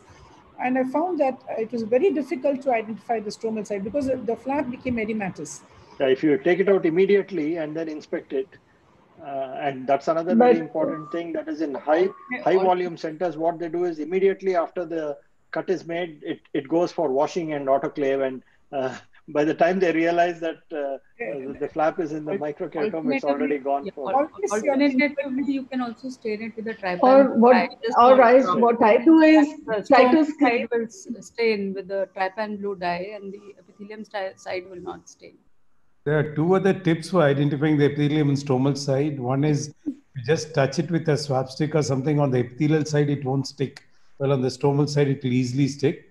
And also, if you do a very gentle scraping on the epithelial side, the little bit of scraping. On the stromal side, there won't be any peeling off. Yes. So just in case you have a problem. Yes. Also, I like to leave it in my microkeratome because there is enough wetness. Epithelial surface is up, the stromal surface is down, and your stromal bed is becoming very dry. So it's better that you go ahead and do the refractive portion first and then look at your flap, because otherwise holding it would really make a difference because you know exactly which side you are on. Just tacoing the flap really helps because then you will be very sure about which side is up and which side is down. Very rarely a person hasn't done a limbus to limbus orientation and the flap has got rotated. What would you advise about these patients? You see them the next day? If you mean to say if there is any gap or there is some astigmatism, see, we have to intervene if there is the best uncorrected visual acuity is not good, patient has a striae, or patient is unhappy with the vision. So the orientation in these cases are very difficult because most of the free caps are extremely round. We are not going to get a hinge at all. So definitely we may have to go inside and realign. And you can use those, those astigmatism markers so that they give you a reflex. I mean, this is one of the papers I read about in which they've used the markers to realign the flap, and they've used the reflexes to make sure that the alignment of the flap is good. So this is just a small tip. Dr. Chitra, I wanted to just chip into what Dr. Rupal just said. That in fact, I like to do exactly the same thing. If I have a free flap, I'll let it be on the microkeratome. I'll let it remain there. Put a drop to keep it wet, and finish off with the ablation, because the orientation also remains the same, and you don't have to kind of then you just take the head back there and you keep it right next to the eye, and you maintain the same orientation, so the rotation and everything will not happen. I mean, even though you've marked, but still it helps, because you just then slide it back from there and put it straight onto the cornea. You know the exact orientation, how it was cut, and you maintain it. You don't kind of play around with it and take it off and make a tuck or whatever. So I've also found that very useful in those rare instances that I've had. I Can I just agree ask a with small question? Gaurav. I agree with Gaurav very well about this, and it is very simple. Just taking it very close to the bed and just sliding the flap on the bed. So it is absolutely on the same plane. And the other thing that Dr. Sujata, you were questioned about the rotation. Chitra asked this question about the rotation if the mark is not there. So the cap is now so precious that I would not like to lift it again if it rotates or does not rotate. I mean, let it be put, and even if there's a small astigmatism, let it be there.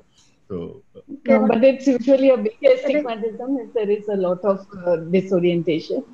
What I like to do is, if I know that I may not be able to rotate it back and it's been there for some time, what I do is I see the new refraction, let it stabilize, and then this time on, when I'm opening the cap, I mark properly and I make a pseudo hinge so that I can put the flap back in the same orientation as before.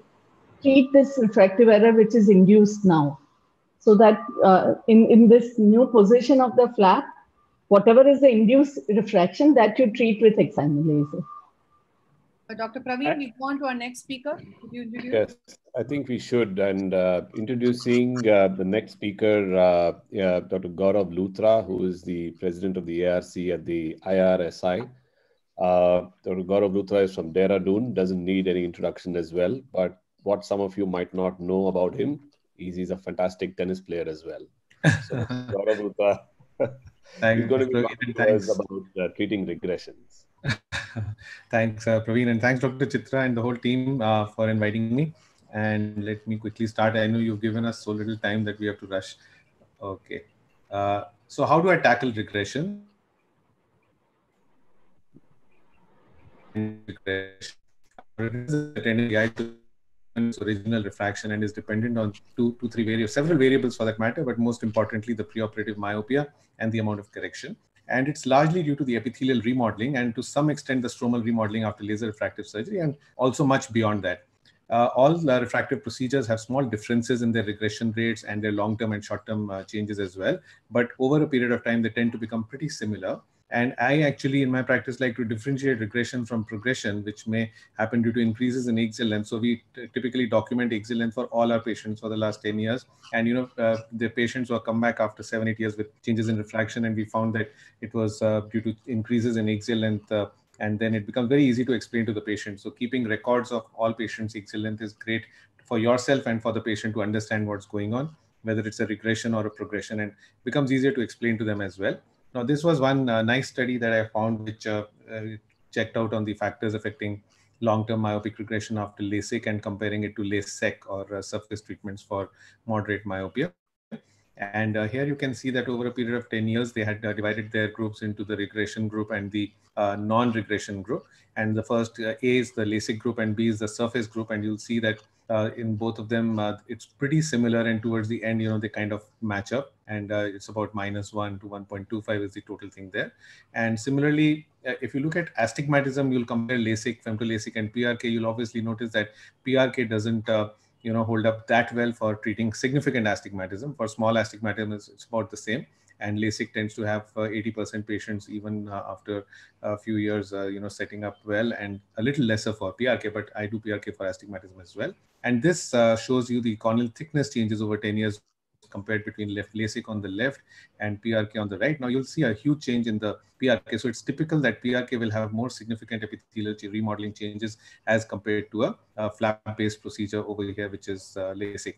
Now, coming on to a comparison between what we've been discussing, SMILE and LASIK, they stack up pretty much the same. So conclusion was they almost no difference was observed after 5 years, but a regression rate of about minus 0.02 plus minus 0.39 in the SMILE group, and a minus 0.12 plus minus. So practically the same in a 5-year follow-up. So this is how, however, the epithelium would differentiate between LASIK and PRK. In LASIK, you can notice that the epithelium thickness changes are there and they reach a particular level. In surface treatments, obviously the epithelium will first be very thin and then it kind of comes up, and over a period of time, you'll see that they come pretty close to each other. Now, why epithelium thickness mapping has become so important of late is because we understand refractive surgery so much better, and you can see that this epithelium is typically around 50 microns. And for patients who come in with regression, it becomes very nice to study the epithelium, because especially if you have the pre-op and the post-op epitheliums, and then you notice some changes happening, it's great to document this. We document it for every patient. Now you can see here the central epithelium being much thicker, and in the post-myopic ablation. Similarly over here, this is a typical myopic ablation, and you'll see how the epithelium forms a meniscus kind of thing over here. Compare that to a hyperopic ablation where the periphery will be, the gut ring is there, and the steps are they're more steep. So typically hyperopia will have more changes in epithelium, both for LASIK and surface, but much more so for surface ablations. And rarely you'll have a surprise myopic epithelium with peripheral hypertrophy, and you will have a surprise and you might feel that you got a significant overcorrection. But if you check out the epithelium mapping, you'll typically know and you will not intervene immediately. Now, for our patients, what we typically do is we see our patients on day 1, day 15, 3 months, 1 year, and then we keep calling them, if possible, annually, otherwise at least once in 2 years, or report SOS. And what we check up on all follow-up visits is obviously the vision and the autoref, which really goes well. 1 minute. We document the autorefs, the pressures. I would strongly suggest topography at 3 months and 1 year, if possible, and then SOS if required. I would prefer the Pentacam because it also gives you the corneal thickness profiles and you can monitor these patients well. And when we need to do, we would typically monitor the epithelium thickness, and we do an eye trace if possible if we notice a regression or a surprise. And we, of course, ask them for a peripheral retina exam, axial length, as I told you. So when to suspect regression? First month, it's more likely to be an undercorrection if you're getting some significant regression, but look at the epithelium. Try to put them patients on topical steroids. At 3 months, typically most patients will stabilize, and then on the annual visits, you can do an objective exam, or if the patient complains, sometimes they come after many years. However, you should always be on the watch out for ectasia, because in the first 2-3 years, if there's a patient reporting sudden diminution of vision, or if there's a in the first place, they do definitely need the follow-ups. And on autoref, if you see unexplained astigmatism, you can immediately be aware of something going on, immediately do a topography. This is a case which we had of a 40-year-old male, 18 years LASIK done elsewhere, came with diminution of vision for 1 year. And we noticed this ectasia in one eye and inferior steepening in the other eye. This is a long period after the surgery. And of course, the Pentacam showed ectasia in one eye. Now, when we took a detailed history, he showed up history of rubbing of the eye for the last 1 year because of dry eye. He was having poor ocular surface. We did go ahead with the cross-linking, but the pearl was that post-LASIK ectasia may happen even many years after LASIK, and eye rubbing may be a cause. So please watch out for ectasia even 15 years after LASIK if a patient suddenly presents with one. Now, if you have a patient with documented regression, ask for a recent history of pregnancy. Excessive near strain. In the last 6 months, we've seen some of our patients who were stable for 10 years coming back with a lot of computer work and a lot of phone use and having a sudden change in their refraction. And this has been one factor. Look for lenticular changes. Look for the axial length changes. Look at the ocular surface. Definitely do an epithelium mapping and a Pentacam. Initially prescribe glasses or contacts. Don't jump to operate these patients with regression. Observe them for at least a year or so and then decide what you would like to do. And most patients will understand that this is what they do. So counseling is very, very important. And enhancements, if you've planned, then you could be doing an early, intermediate, or a late enhancement. What's been popular in the past was to lift the flap, but I prefer to do surface treatments most of the times, unless there was a situation where you can do a flap lift. So when do I like to lift the flap? If it's your own operated patient, if your flap data is available, if there is an adequate residual bed, and if there have been no flap complications, and it's a recent previous surgery, and you have a good bed. Now, when we have a lift of the flap, you have difficulty identifying the flap edge if it's been there for a long time, but you can do that on the slit. And which flaps not to lift. If they're ultra thin flaps, 70 to 90 microns, especially if you have been documenting the flap thickness. If it's especially more than 6 months, if there was a flap complication, or if it's been a very, very long duration surgery and the edges are not clearly visible, especially the femtoflaps may be sticking very well. So early enhancements, please lift the flap, and you don't really need to do anything on the surface.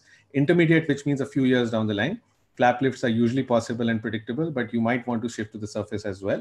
And if you're doing enhancements after many years, I would preferably go to the surface, because flaps used to be very thick in the past, and some of these patients may have very thin beds, and flap complications may not be apparent over the years. And this is one patient who came up to me looking for a enhancement. She was a young lady, and she was going to get. We'll have to conclude, Dr. Gaurav.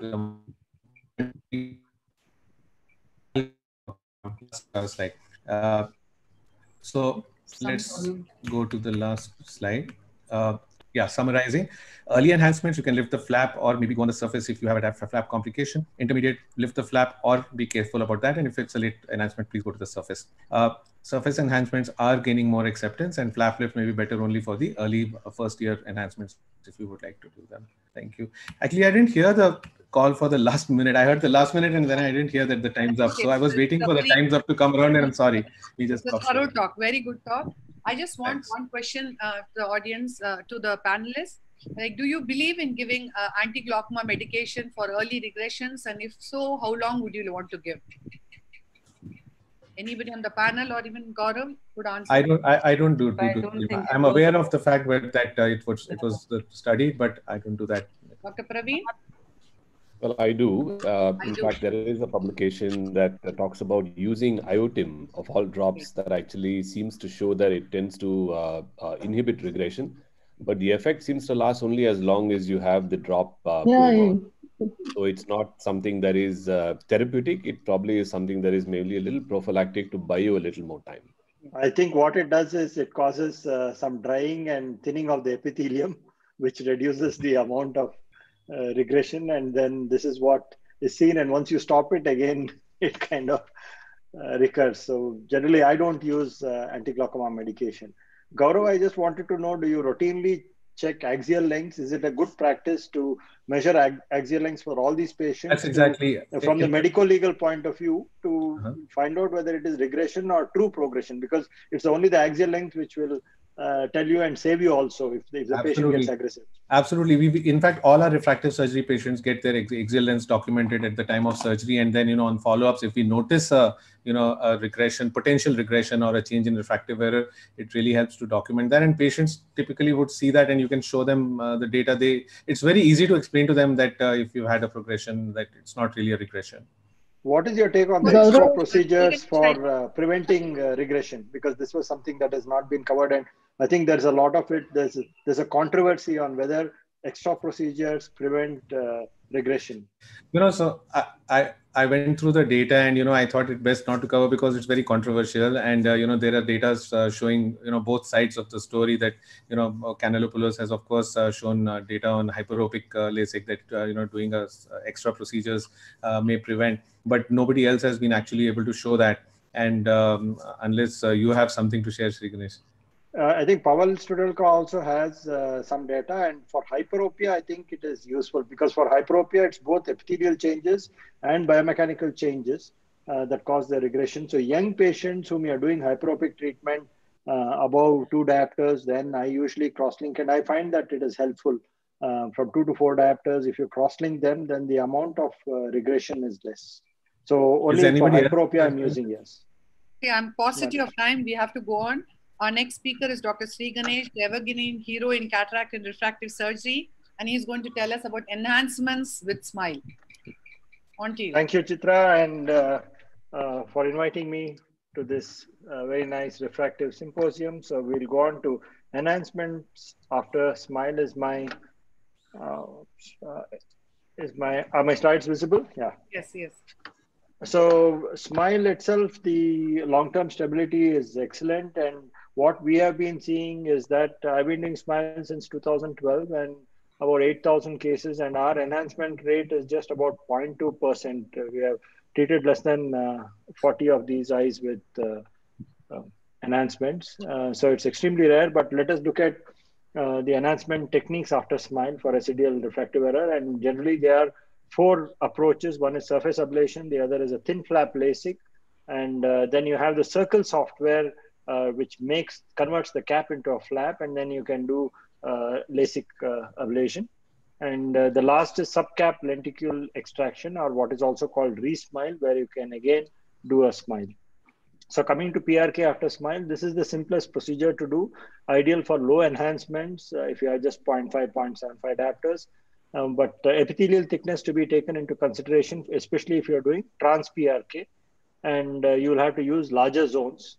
Otherwise, you may not get the adequate correction. And I generally like to use mitomycin C 0.02% for almost a minute. Again, this is controversial because some people say that about 20 seconds, it does not really matter, but the incidence of haze can be higher post-smile and post-LASIK if you do a ablation. And you can see this is a picture showing a faint haze, which you can see, and this actually reduces the quality of vision. And we find that there is increased risk of haze with PRK after smile. But the advantage of this procedure is you can maintain the flapless procedure and the biomechanics. This is a paper published in GRS which showed enhancement of using surface ablation after smile by Walter Secondo and group. And their incidence was almost 2.2% in 2,000 odd eyes, where they did surface ablation and found that it was quite good and effective. Then you have LASIK after smile, and it can be done especially if you use thicker smile caps of 135 microns or more, but most of us use 120 microns. So if you want to do a thin flap LASIK after smile, then 135 microns being used routinely, which Dan Reinstein does, and this is good for low enhancements also. Epithelial thickness, again, to be taken into consideration when you're planning the flap thickness, and femtoflaps of 100 to 120 microns are ideal. There is a risk of entering the previous interface if you use a thicker flap, and the hinge has to be planned to be away from the smile access incision. If you have used your access incision at 12 o'clock, use a nasal hinge. And this is a publication by Dan Reinstein group. He normally uses 135 microns cap, and his incidence of retreatment is almost 4.4%. And outcomes after thin flap LASIK, he reports to be very good. But I think if you're not using a thicker flap, then this is not an ideal approach. This again is an approach which even the company has a special circle software, which is an enhancement solution for smile. It allows the surgeon to convert a smile cap into a flap. And the circle option permits planning and creation of different incisions. And usually there are three incisions. One is the lamellar ring, and then you have the side cut with the hinge, and then you have the junction cut.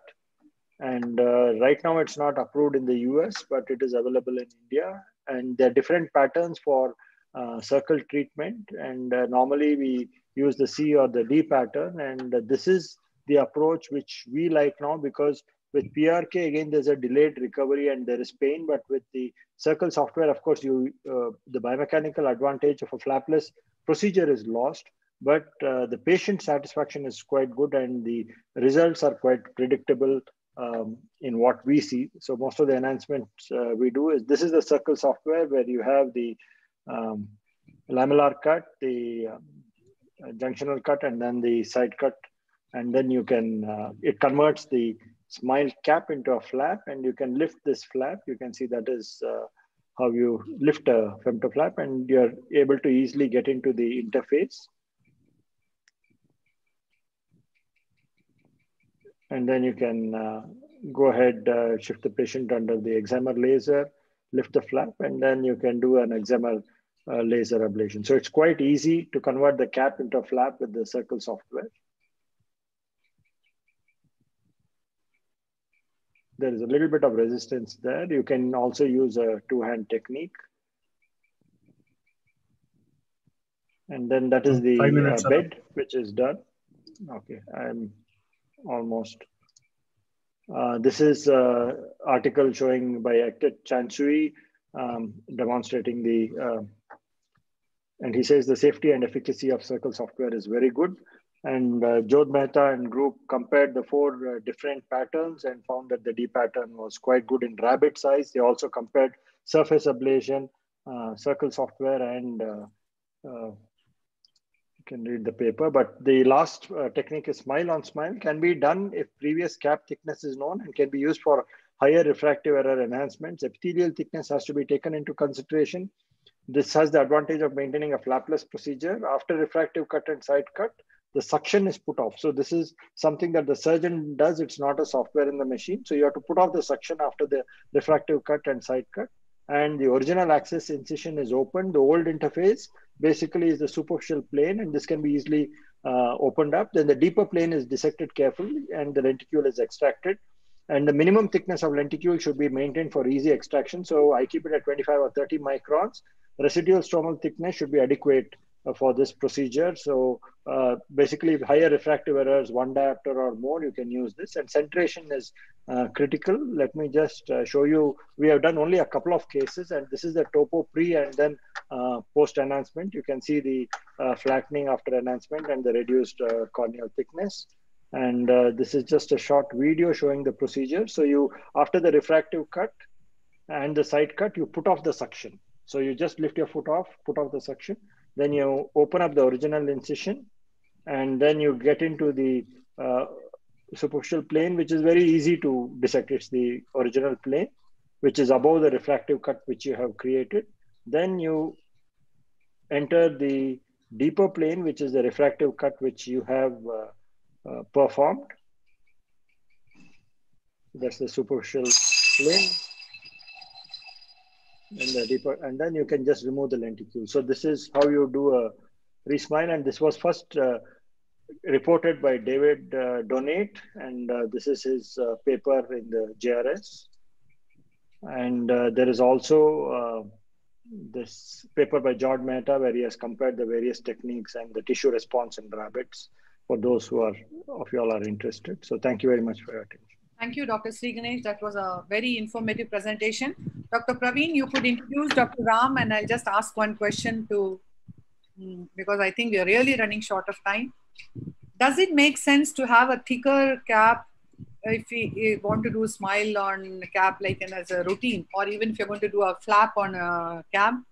So what happens is, if your corneal thickness is adequate, then you can have this approach. And this is what Dan Reinstein does. He has a thicker cap because he says that the anterior stromal fibers contribute more to the biomechanics. So he likes to have a thicker cap, and he uses a 135 cap, and then he uses 100 microns to do a thin flap LASIK for enhancements.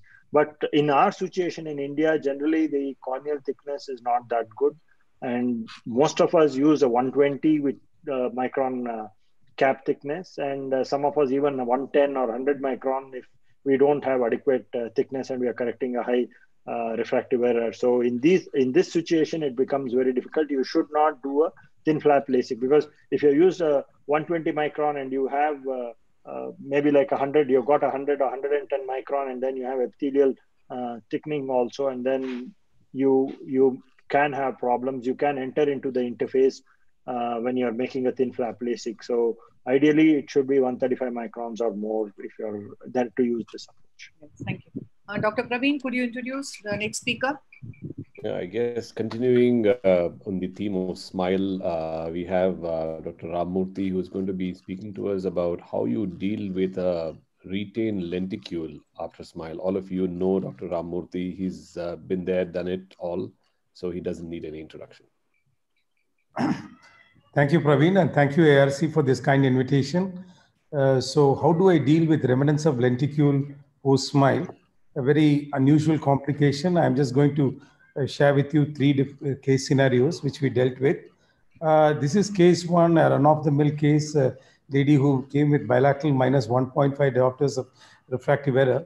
We thought it's just a walk in the park case. One mistake that was done is in these small errors, usually we increase the minimum lenticule thickness to 30 microns. But my optometrist who was assisting me had made a mistake, and he just fed it as 10 microns. So obviously we ended up with a situation where the lenticule which needed to be taken out was extremely thin. And As you can see here, the smile procedures seem to be progressing quite routinely, and I thought everything was under control. The laser, there was nothing much to it. Usually I create a plane of cleavage anterior to the lenticule and then posterior to the lenticule. I did encounter some amount of resistance when I went posteriorly. This is the routine way of just my way of separating the anterior surface from the cap, and then posteriorly also went off routinely. It was only at the time when I was removing the lenticule. As you can see, it's an extremely thin lenticule, and I thought that it is only half the lenticule that has come out. In spite of all the experience, it does happen once in a while. Usually you are able to identify the rest of the lenticule that is over there. So I went back again and could identify a piece of the lenticule over there. And you can see me taking out the second piece of the lenticule. Unfortunately, I discarded the first half with the two segments. I thought I thought the case is over. But the problem was the next post-operative day when the patient came, very happy with the first eye, but extremely unhappy with the right eye. She had initially come with a minus 1.5 diopters, and this was the refractive error, -2 with 3.5 diopters of cylinder. And very unusually, there was a very well circumscribed bow tie, vertical bow tie that was there in the center. Obviously thought there is element of lenticule that's left over. This was in the immediate first post-operative day, and we are taken back, and you can see the incision being opened up. There was a significant amount of searching that I did. Then it struck me that somebody had suggested that you could use diluted tramstone acetate, and it's 1 in 5 tramstone acetate that I'm injecting into the lenticule. Immediately you can see over here, this getting very well circumscribed. This is actually right in the center. This is the piece of lenticule that was left over. I had actually removed a piece at the bottom and superiorly. And you can see the lenticule of the video is running. That's the lenticule being removed, the balance of the lenticule being removed. This was on the first post-operative day. I'm sorry, the video done right. I would like to go back again.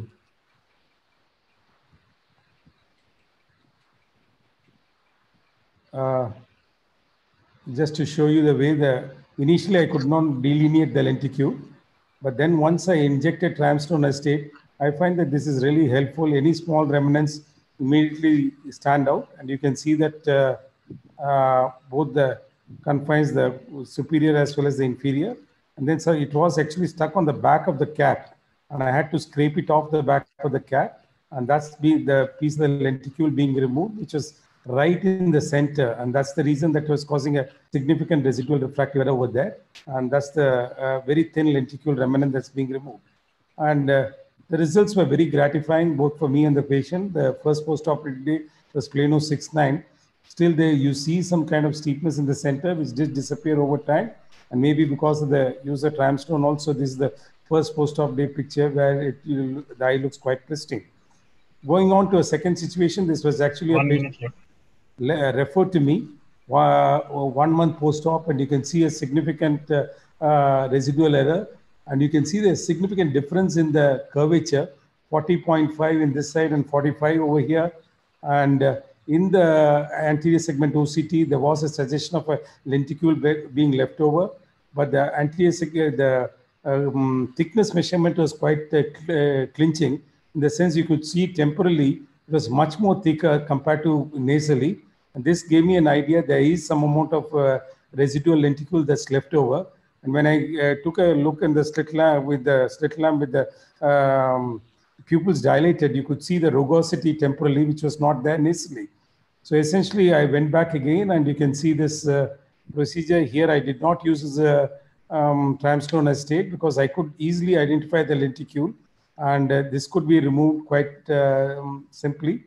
And by going both anterior and posterior to where I suspected the lenticule was, and it could be separated from the cap. And that's the dissection. Mind you, this was done almost a month and a half after the primary surgery had been done elsewhere.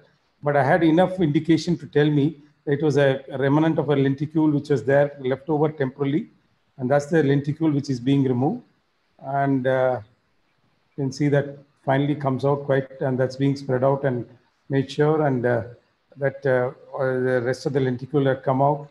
And this is the first post-operative day. You can see that the cornea is regularized with 6 uncorrected visual. Last of my videos, this was actually soon after we got the machine. 1 week after the primary surgery had been done, one of my colleagues had done it. He was just not able to remove the lenticule, though the laser passage had been quite adequate. And in this case, a week later, I went in. Actually, I repeated the entire process of removing the lenticule, went anteriorly, then posteriorly, and the lenticule came on out as a whole. You can see that the opening is 4 millimeters and it's fairly opened up because of the significant maneuvering that the primary surgeon had done during the first surgery. But suffice it to say that if the laser passage has been quite adequate, you can invariably identify the lenticule, remove it in toto or its remnants. Thank you so much for your kind attention. Thank you, Dr. Ramurthy. Dr. Gitansha, you could share your thing. Just one last question. One question. If you're unable to find the remnant, what would you do? I think you just have to wait it out. If it's not causing a problem, maybe nothing needs to be done. But if there's significant irregular astigmatism that is there, maybe 3 months down the line, once it has stabilized, we have to do a topo-guided laser treatment if sufficient corneal tissues available. Obviously, it's a difficult situation. You can also do an open exploration. You can use the circle software, convert it into a flap and do an open exploration. Alternatively, if you have a IOCT, then you can also see immediately on the IOCT where the lenticule is. It's you can make out and you can take it out looking at the intra-OCT microscope. Namrata, I don't have access to IOCT, but I'm saying if you have, then ASOCT, I'm never able to make out very clearly. Is it very obvious in the ASOCT? It is quite obvious in the intra-OCT microscope. Thank you. Our next speaker is Dr. Gitansha Sachdev, an essential part of this young force, which is very well informed, as we are seeing in these webinars. It's consultant cataract and refractive at the Eye Foundation group of hospitals. And she is going to deal on how to plan topo-guided treatments in early keratoconus. On to you, Gitansha.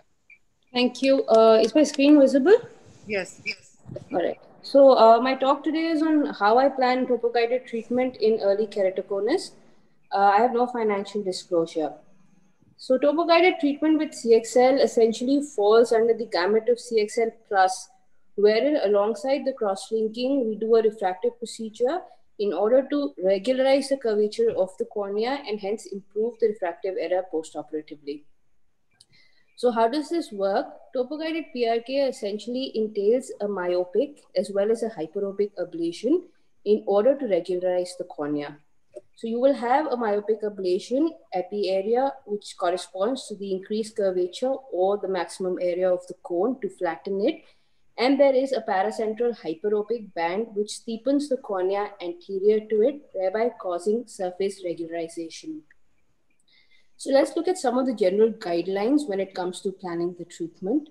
We know that mild to moderate cases of keratoconus are ideal indications for this treatment, but there are certain principles that one needs to keep in mind, which I will be discussing in the subsequent slides. So there have been a number of protocols that have been described, but the general consensus is that the minimum preoperative thickness, epi-on, should be around 450 microns, or the minimum thickness after the topo-guided PRK and the epithelial removal should not go below 350 microns.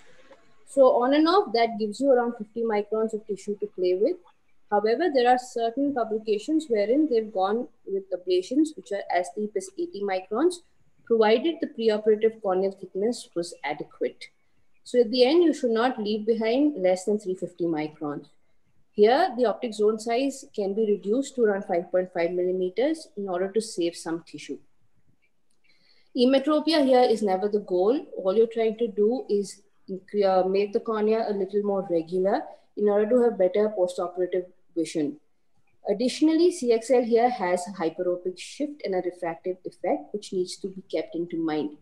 So as a general protocol, one should undercorrect for about 40% in the conventional approach, which is associated with more haze and more flattening, as against the accelerated protocol, which should have about a 20% undercorrection.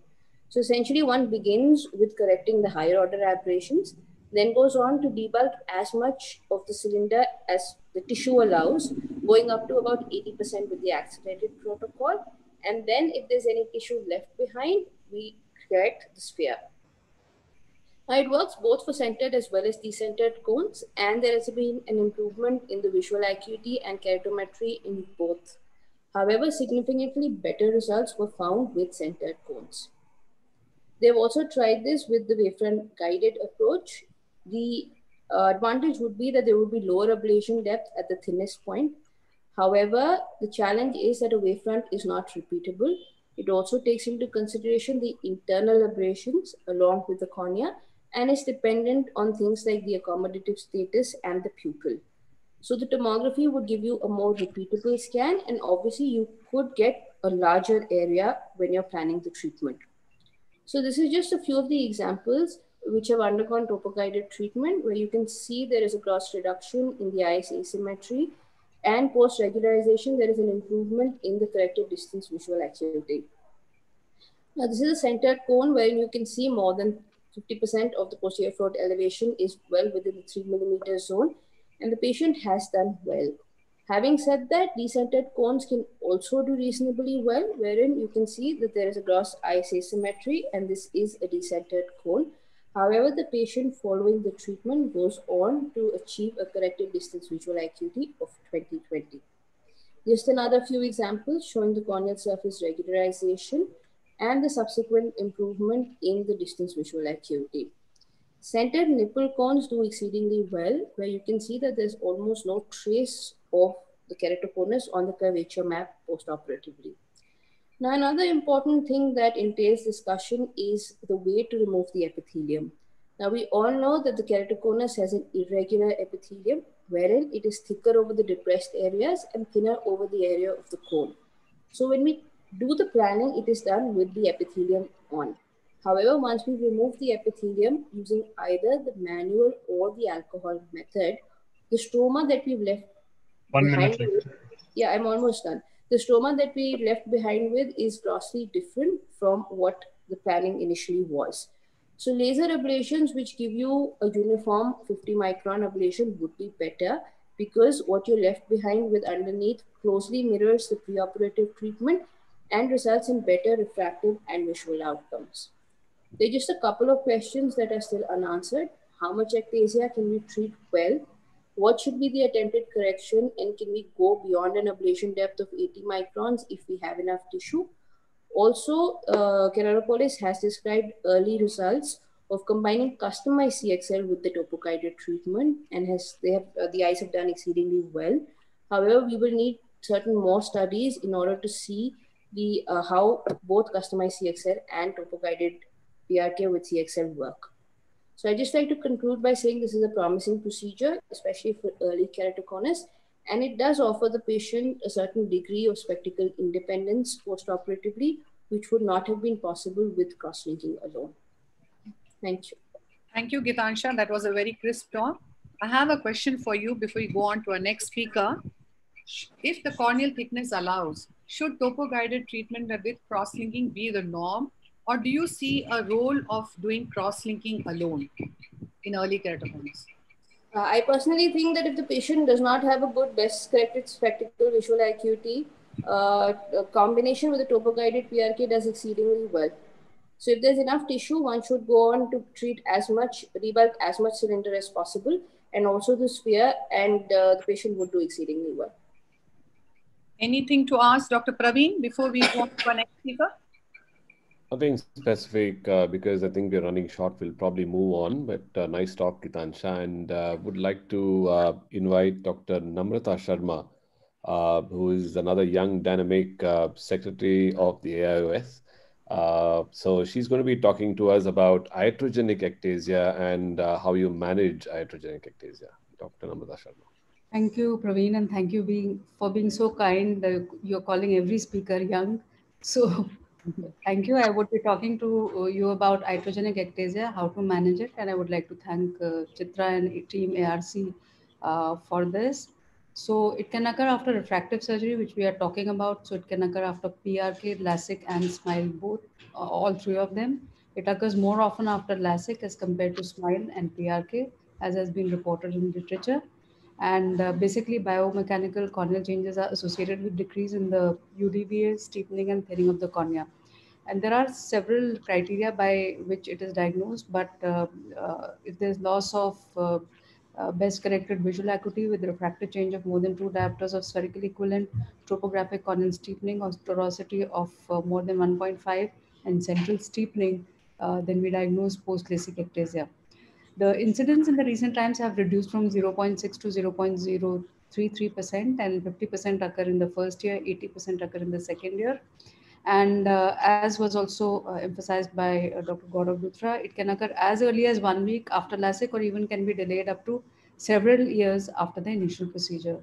There are absolute risk factors such as form first keratoconus and keratoconus and PMDs, and relative risk factor such as low residual bed thickness, high myopia, thin corneal pachymetry, thick LASIK flap, corneal topographical irregularity, PTA more than 40%, young age, and pregnancy. And there are three scoring systems which describe at risk of ectasia: the ERSS by Rendelman, the percentage tissue ablation by Santiago, and the score analyzer in OpScan. Now, it is important to note that the Rendelman risk assessment was based on the Placido disc, so the posterior elevation was not taken into consideration. And although, according to Rendelman, the sensitivity is 91% and specificity is 96%, but in another study by Shan et al., it was shown that the specificity is low. It is to the tune of 56%. Likewise, PTA more than 40% is a risk factor for ectasia in normal topography. And however, most patients, when it was described, had undergone a microkeratome LASIK, and so the flap thickness was 140 microns, and no weightage was given for individual parameters such as CCT or the ablation depth. Now, in a subsequent paper by Santiago, he wanted to look at what gives more contribution to ectasia, whether it is flap thickness or it is ablation depth. It was found that flap thickness is more significant, and thick flaps were insufficient to cause ectasia in eyes with normal topography unless they are accompanied by higher ablation depths and high PTA. And so PTA more than 40% need not cause ectasia. Again, PTM more than 40% is a risk factor in suspicious topography. This again was proven in a subsequent paper by Dr. Santiago. And if we look at this paper again, this looked at the PTA, and they said that there were patients with PTA more than 40% who did not develop ectasia over a 2-year period. And again, this looked at all the three systems, including the score system, study done by Cordelia Chan, and score value of more than equal to 0 was the most predictive of ectasia and achieved the highest specificity. And in eyes with normal topography, use of combination of three system yields a greater sensitivity, but it is at the expense of specificity. So all the three scoring systems do have some or the other limitation. And again, in this, which is the latest paper, which looked at femtosecond laser-assisted LASIK as opposed to microkeratome LASIK in the previous studies, only 4 patients, they developed post-LASIK ectasia with abnormal form first keratoconus. Now, this also said that the posterior elevation after surgery, though the change is minimal in most cases, but it makes it difficult to diagnose post-LASIK ectasia solely on the basis of the posterior elevation. If you look at the post-LASIK ectasia versus the primary corneal ectasia, the difference is that the topographic corneal steepening or torosity will be more than 1.5 diopters, and it is paracentral in keratoconus and mid-peripheral in post-LASIK ectasia. Then the Kmax value, which is 47.2, may not be there for post-LASIK ectasia because obviously these eyes have flatter corneas. Now, the management modalities are for halting the progression and for visual rehabilitation. So you can give glasses, you can give RGP contact lenses.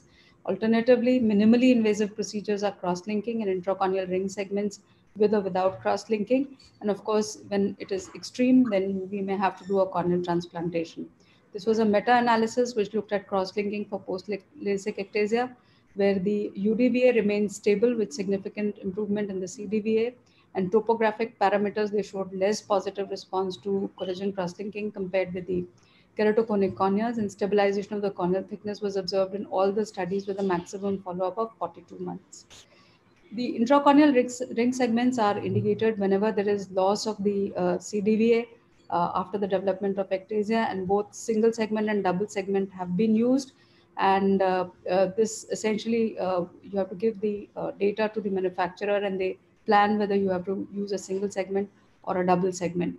So these are the options which are available when you're using the intracorneal ring segments. Most studies use intracorneal ring segments followed by CXL 1 month later, and some, like at our center, you also use simultaneous ICRS with collagen cross-linking.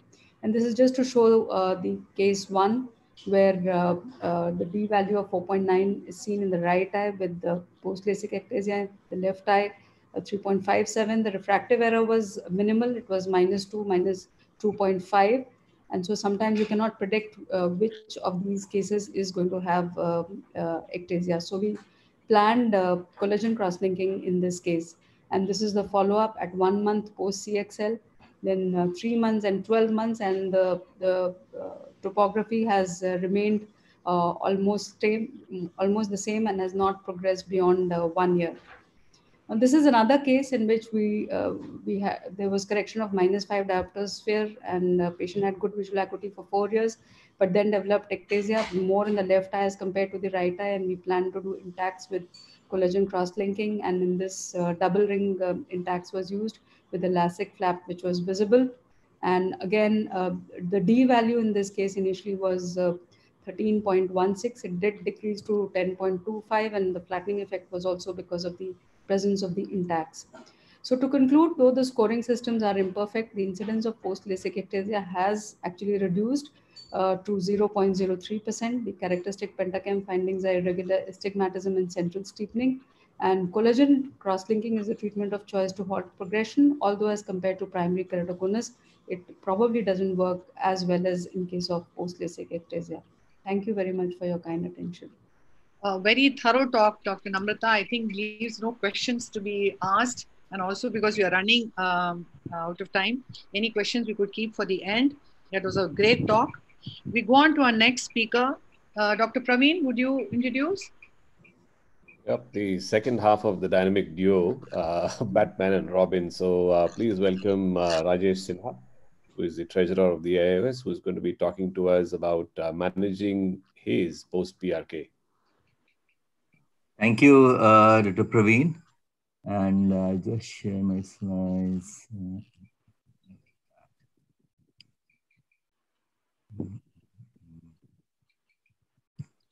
Okay.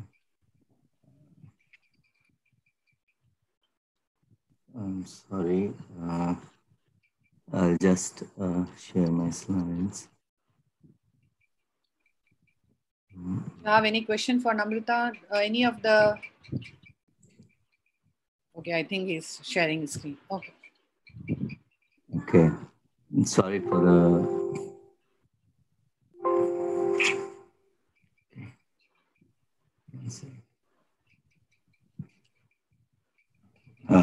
Yeah, a very good evening to all of you. Thank you, Dr. Chitra, for having me here, and some kind words from Dr. Praveen. I'll be talking about corneal haze after surface ablation. There are ample studies in literature which states that there is some risk of haze following PRK. The subepithelial haze is seen in majority of cases. I mean, this is what these studies have shown. After PRK reaching the greatest intensity at 3 to 6 months, and then gradually decreases from there. So, but most of the studies have shown, of late, they have shown that most of the haze is, clinically insignificant. And this also includes studies wherein mitomycin C has not been used. But this is one study which states that 1/3 of patients in spite of mitomycin C and ascorbate, they do have some degree of haze, although majority of these are clinically insignificant. But there are some cases wherein you can have a haze like this, which can have a clinical bearing. There are various risk factors like high myopic correction, more than 6 diopters. However, even the lesser corrections up to 3 diopters or 4 diopters, they can also have haze. And there are evidences and case reports in literature. Then higher correction in terms of hyperopia or astigmatism, ablation depth high, again, for the same reason. and a smaller diameter ablation profile, retreatment, previous corneal surgery, and poor ocular surface are some of the risk factors that do cause occurrence of haze. And this haze is basically because of the exaggerated corneal healing response. When there is an epithelial injury, there is a release of inflammatory mediators, and then there's keratocyte apoptosis. These activated keratocytes, they interact with these inflammatory mediators, and then they create myelofibroblast, and these are highly reflective and less transparent, and they cause haze. And basically, it's the epithelial-based membrane that is, the breach of this membrane that has been held responsible because then that can cause interaction between it exposes the keratocytes to the inflammatory mediator that is present in tear film. And another issue why higher corrections have higher chance of haze is that there can be some irregularity in higher corrections. You can have some irregularity in the surface, in the treated surface, and that can also lead to haze formation. More apoptosis, more activated keratocytes, more interaction with inflammatory mediators, more haze. There can be two types of haze. One is transitory haze, which is transient, which occurs early and then resolves after some time. And sometimes you do have a late onset corneal haze, which starts later, 2 to 5 months after surgery, and can last up to 3 years or so, and even last a small degree of haze can even last forever. You can quantify haze objectively by confocal microscopy or Scheimpflug densitometry or ASOCT, or subjectively by slit lamp findings, depending upon the clinical details noted behind the haze. Now, this is the confocal microscopic image, which shows the quantification of haze. You can see that this is the deeper endothelial side. These are the keratocytes. These are nerves which have been damaged after PRK. And this is the subepithelial area wherein you can see, highly reflective matrix material, which are myelofibroblast, which gives the idea that this is the amount of haze. As far as management of haze is concerned, prevention is done in the form of use of mitomycin C in most of the PRKs. Now, earlier people used to use mitomycin C in cases of more than correction, when correction was required for more than -3 diopters. But now there's ample evidence that even for less than 3 diopters, there are occurrences of haze. So people do use mitomycin C prophylactically in all the cases of PRK, 0.02% for variable time, but I use it for 30 seconds. This is one study which has shown that, mitomycin treated eyes had minimal haze, whereas the control eyes wherein mitomycin C was not used, haze was quite significant. Similarly, there are some other studies which have shown that use of mitomycin C does prevent occurrence of haze or does prevent the severity of haze. This is a safety study, the US Army study, which states that PRK with mitomycin C for 30 seconds had no measurable levels of mitomycin C in blood, and it has systemic safety. There are some other agents like topical steroid within the first 72 hours is supposed to prevent haze formation. Now, there is a concept that majority of us, we feel that in the first 48 to 72 hours, till the time there is epithelial healing, we should not use topical steroid. That will prevent epithelial healing. But there are a couple of studies which have compared use of steroid in the first 72 hours and later, and they have found out that in those cases wherein steroid was used in the first 72 hours, the amount of haze was lesser for the similar amount of correction. And high dose of vitamin A, vitamin E, and vitamin C have also been advocated. Some newer modalities like plasma rich in growth factors or topical interferon alpha 2B has anti-scarring effect. Anti-TGF drug like trichostatin A. Now, a word about trichostatin A or anti-TGF drug before gene therapy. I would like to say that there are two isoforms. The TGF is basically for the corneal wound healing, and it has two isoforms, T1 and T3. T1 is more for the fibroblastic activity, like it creates more of myelofibroblast, and T3 when you activate T3, it inhibits fibrotic markers. So in vitro studies are being done wherein T1 stimulation is reversed by introducing T3. There are a couple of studies which have reported some good results in vitro system. Maybe with time, you'll be able to know about it. And of course, gene therapy has also been done.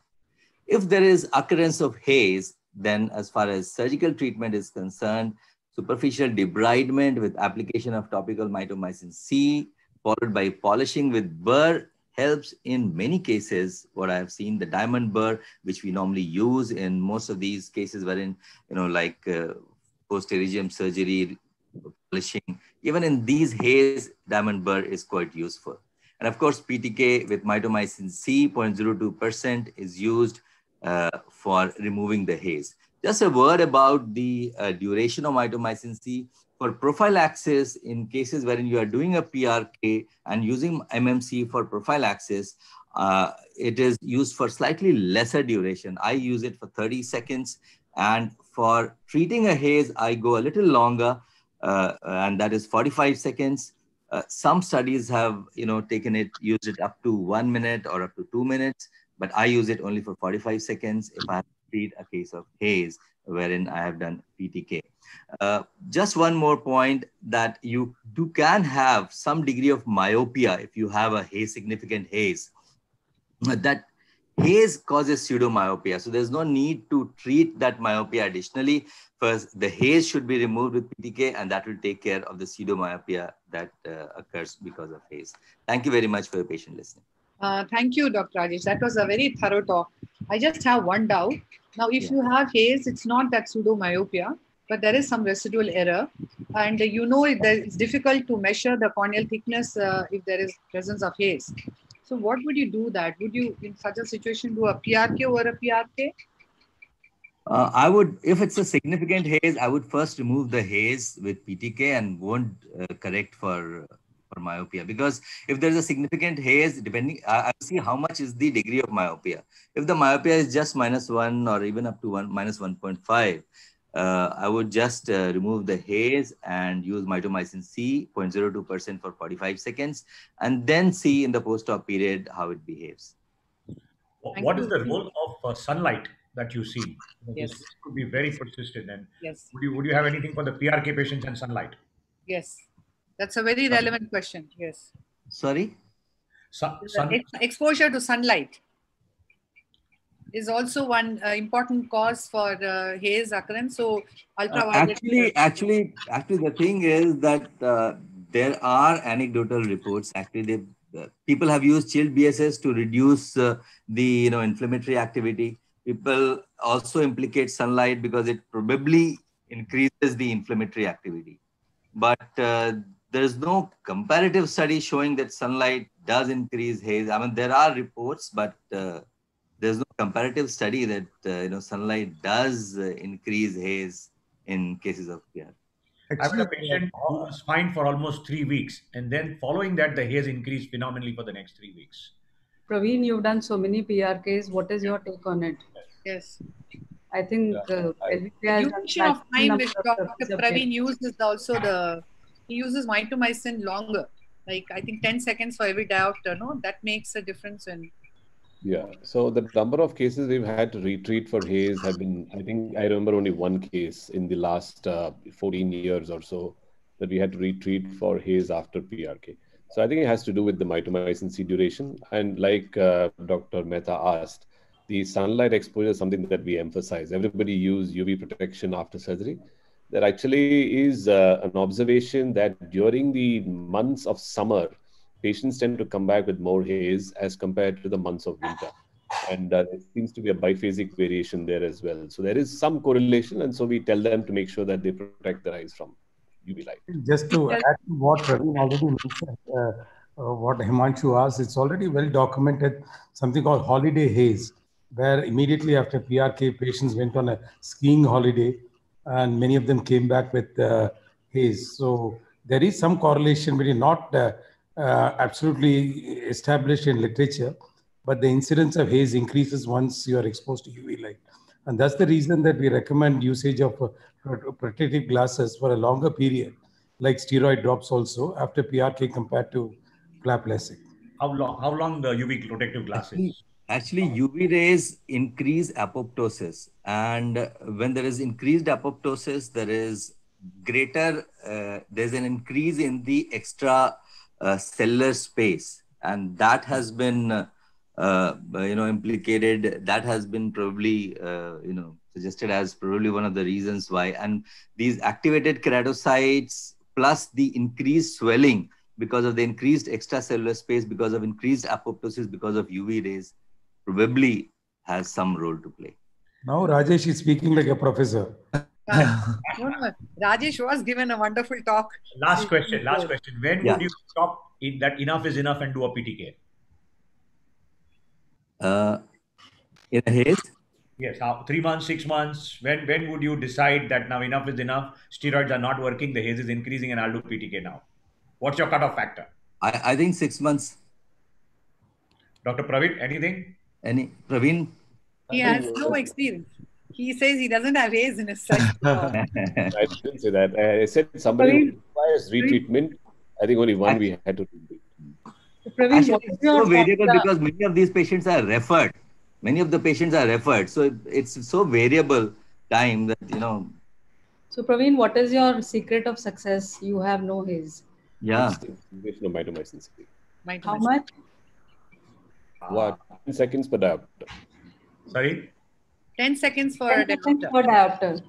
And I think he would correct even up to beyond 8, I think, no? If the corneal thickness allows. I think in the beginning, 9. There is an anecdotal patient that Praveen likes to talk about, and in the end, he discloses who that patient is. But I think paucity of time, we are going to go on to our next speaker. Next speaker is none other than my very efficient co-moderator, Dr. Praveen Krishna, who is going to talk on phakic IOLs in keratoconus. Thanks, Chitra, and thanks to everyone for the wonderful discussion, and thanks to the ARC and especially to Chitra for having me on this panel. So I'm going to be speaking in the next 5 minutes or so about phakic IOLs in keratoconus, and the questions that I hope to answer in the next 5 minutes would be, do phakic IOLs actually work for patients who have keratoconus? What kind of keratoconus do they work best in? How is planning for phakic IOLs different in keratoconus from a routine patient? And a little bit about the outcomes of these surgeries.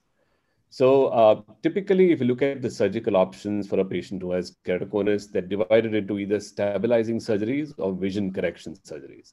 So stabilizing, of course, is collagen cross-linking.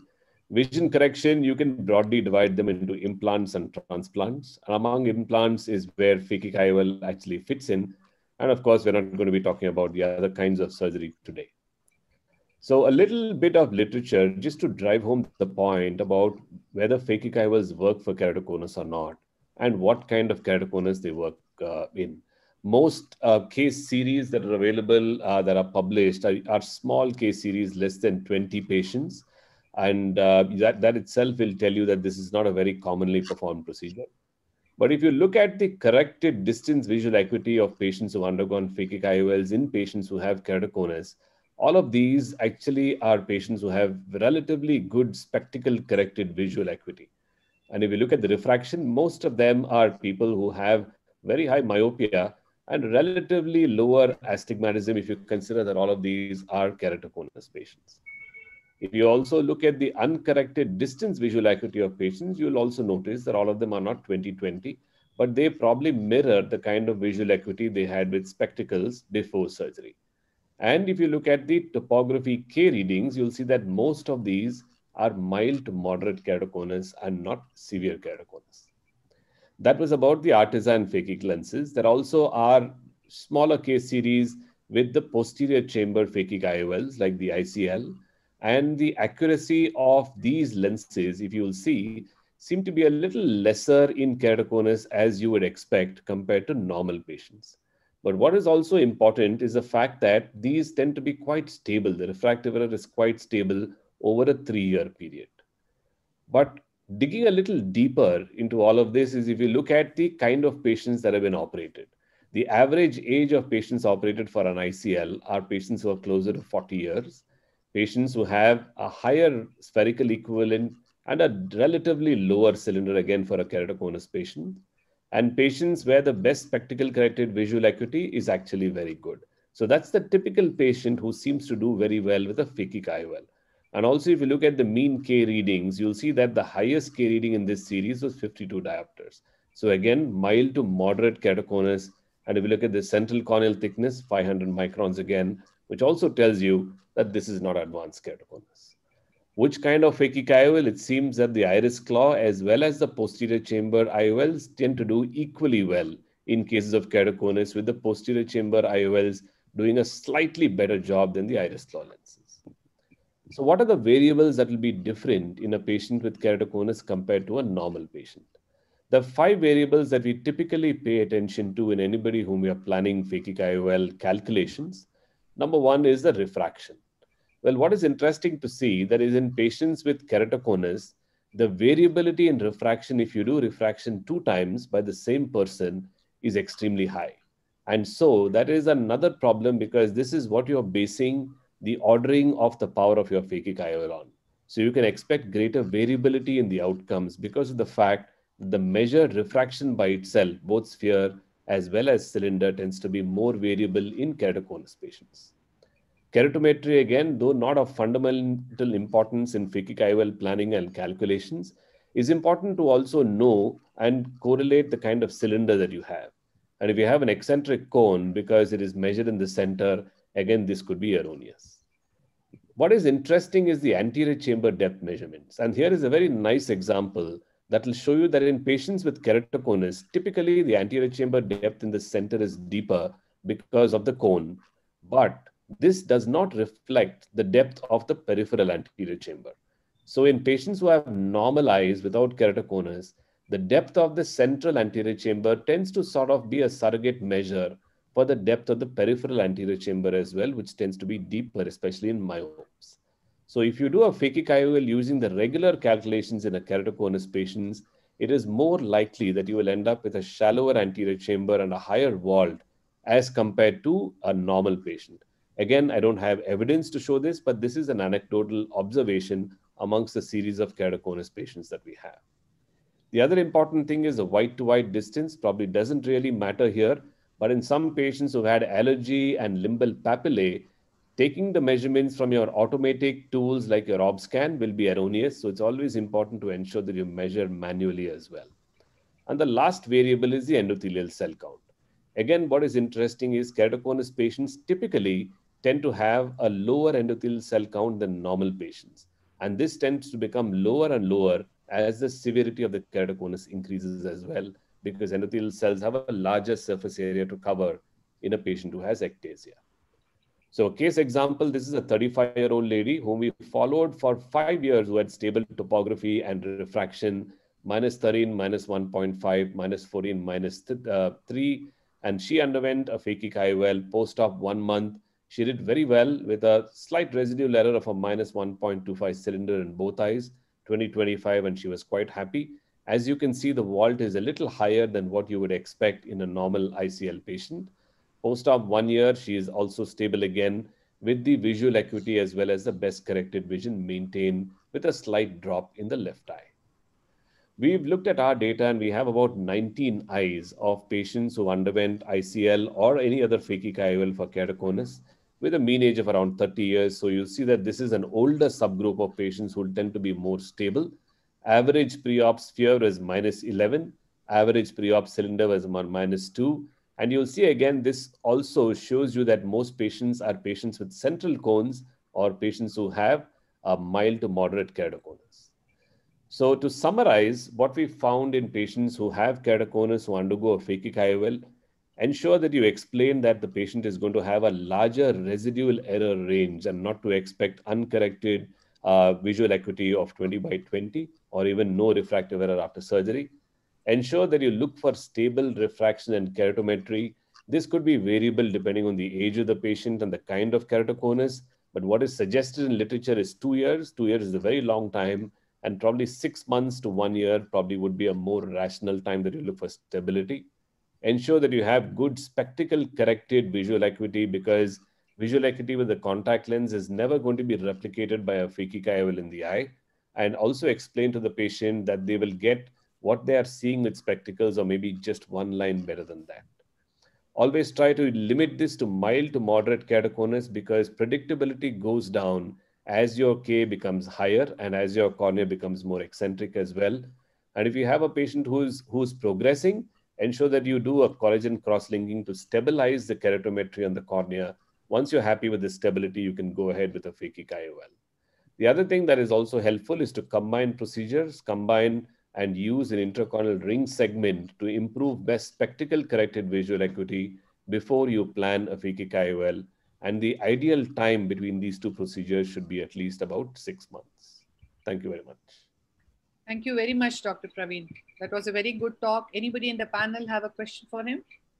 Just one point I would like to add, that what Praveen told, the last point, like combining ICRS, some of the keratoconus patients, what I have experienced, a few of the patients who had high astigmatism. So I've used a single segment of intracorneal ring segment to reduce the astigmatism.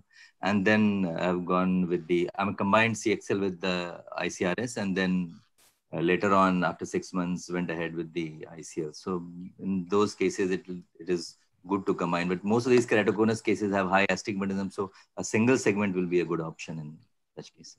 I would just like to emphasize a point which Praveen already made, in the sense that if you don't have tools to all this and don't understand everything, please go purely by spectacle corrected visual acuity, because your ICL or phakic intraocular lens is only going to correct refractive error. It's not going to do anything to corneal aberrations or corneal irregularity. So if they are happy with their spectacles, please go ahead and try phakic intraocular lenses. But if they need contact lenses, rigid gas permeable or rose-K lenses for scleral lenses for correcting their refractive error, then they are not good candidates for phakic intraocular lenses. Thank you. I just had one point that basically how long, see, Praveen says you can wait up till 2 years, but many of these patients, after cross-linking, they have a lot of disability in the sense that they have to wear the contact lenses. With the glasses, the vision is not, again, good, or they have a very high power. So I generally wait for 3 to 6 months and then do the ICL, because after that, the change is not much. Because if you keep waiting, sometimes you have progressive flattening also, and the flattening can occur even up till 6 years, 7 years. So the refraction again keeps changing in keratoconus. So every time a person refracts, there is a little bit of variation. And it is difficult to get an accurate refraction also with keratoconus. So these are the problems. And generally, the patients want to overcome their disability of the high refraction. So 3 to 6 months, but I tell them that there can be mild changes, but they're okay with it. Please, also a difference. Paucity of time, I'm going to go on to the next speaker. And Kumar doctor had got missed out, so he'll be our next speaker. Dr. Kumar, you could share your video. He's the chairman and MD of the Kumar Doctor Eye Hospital, and a versatile surgeon whom we all know, who's going to take us back to an earlier step, reiterate the superiority of phakic IOLs, that they are better than corneal procedures. On to you, Kumar.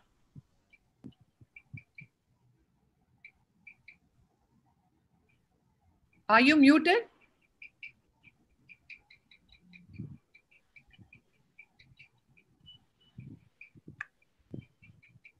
Okay. So you can see this? Yes, now we you can hear me? Yeah. Thanks, Yeah. Chitra, for this opportunity, and congratulations for a fantastic show. I think Dr. Praveen made my life a little simpler since he spoke before me, but this was an article as in March 2020, where they've said that the iris claw phakic IOLs have excellent outcomes even in corneal ectasia. So this is what I think he was talking about, and these are giving excellent results. But if you look back at 2008, surprisingly, long-term use of the artificial lens said that there was endothelial cell loss. So it was not doing so well then, because the lens design has changed, everything is done. We have used varices phakic IOLs many years back, and they gave excellent results in high myopia. So this was documented then. So these are the two phakic IOLs which are the most popular ones which are used. One is the iris clip IOL and the star, or any of the phakic IOLs which are posterior, placed in front of our normal natural lens. There was another article on phakic IOLs which said that this did well, but as far as the toricity was concerned, it was not very stable. And that's the reason why they tend to rotate. And then came the perfection of sizing. Sizing was the most important thing where the mistake was being done. So here comes the next article about why phakic IOLs, and this was saying that in severe myopia, it gave much better predictable visual outcome than laser refractive surgery. So this was one more thing that was produced out in 2000, and this was about in 2016. Coming to the American Academy, Stephen Lane believes that phakic IOL is the way to go, and this is not a very old article. And he said that this is a much safer prospective procedure. The main thing being that LASIK is all about subtraction. We know this, right? So we are removing tissue. While phakic IOLs do not carry inherent problems of corneal surgery. So we are adding a lens, okay? So we are not disturbing the other optical system at all. So we are not disturbing the cornea, we're not disturbing the natural lens, and we are adding a lens. So actually it aids and it really helps our patients. So this was again a report by Stephen Lane as far as the American Academy was concerned. Then came the posterior chamber phakic IOLs, and here they said the treatment was much better for high myopia. Initially, if you remember, we used to do phakic IOLs for very high myopia of more than minus 12, 13, and 14. Now that came down to 10, and then it further came down to, and some of us use phakic IOLs for more than minus 8. And of course, we know that the biggest advantage of phakic IOL is the reversibility, immediate correction, which we know, stability, and relative simplicity. A lot of techniques of phakic IOLs have changed over time. Previously, for example, in star ICL, I used to use methyl cellulose, and now the new thing that we are doing is we can put the ICL just under irrigation, and we really don't need to put pilocarpine to constrict the pupil, and this itself made the stability and no need to remove methyl cellulose, no fear of the IOP going up, etc.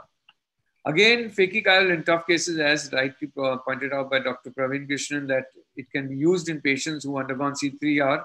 So I've used this in patients who had intacs with C3R. The biggest advantage of intacs is that it centralizes the cone.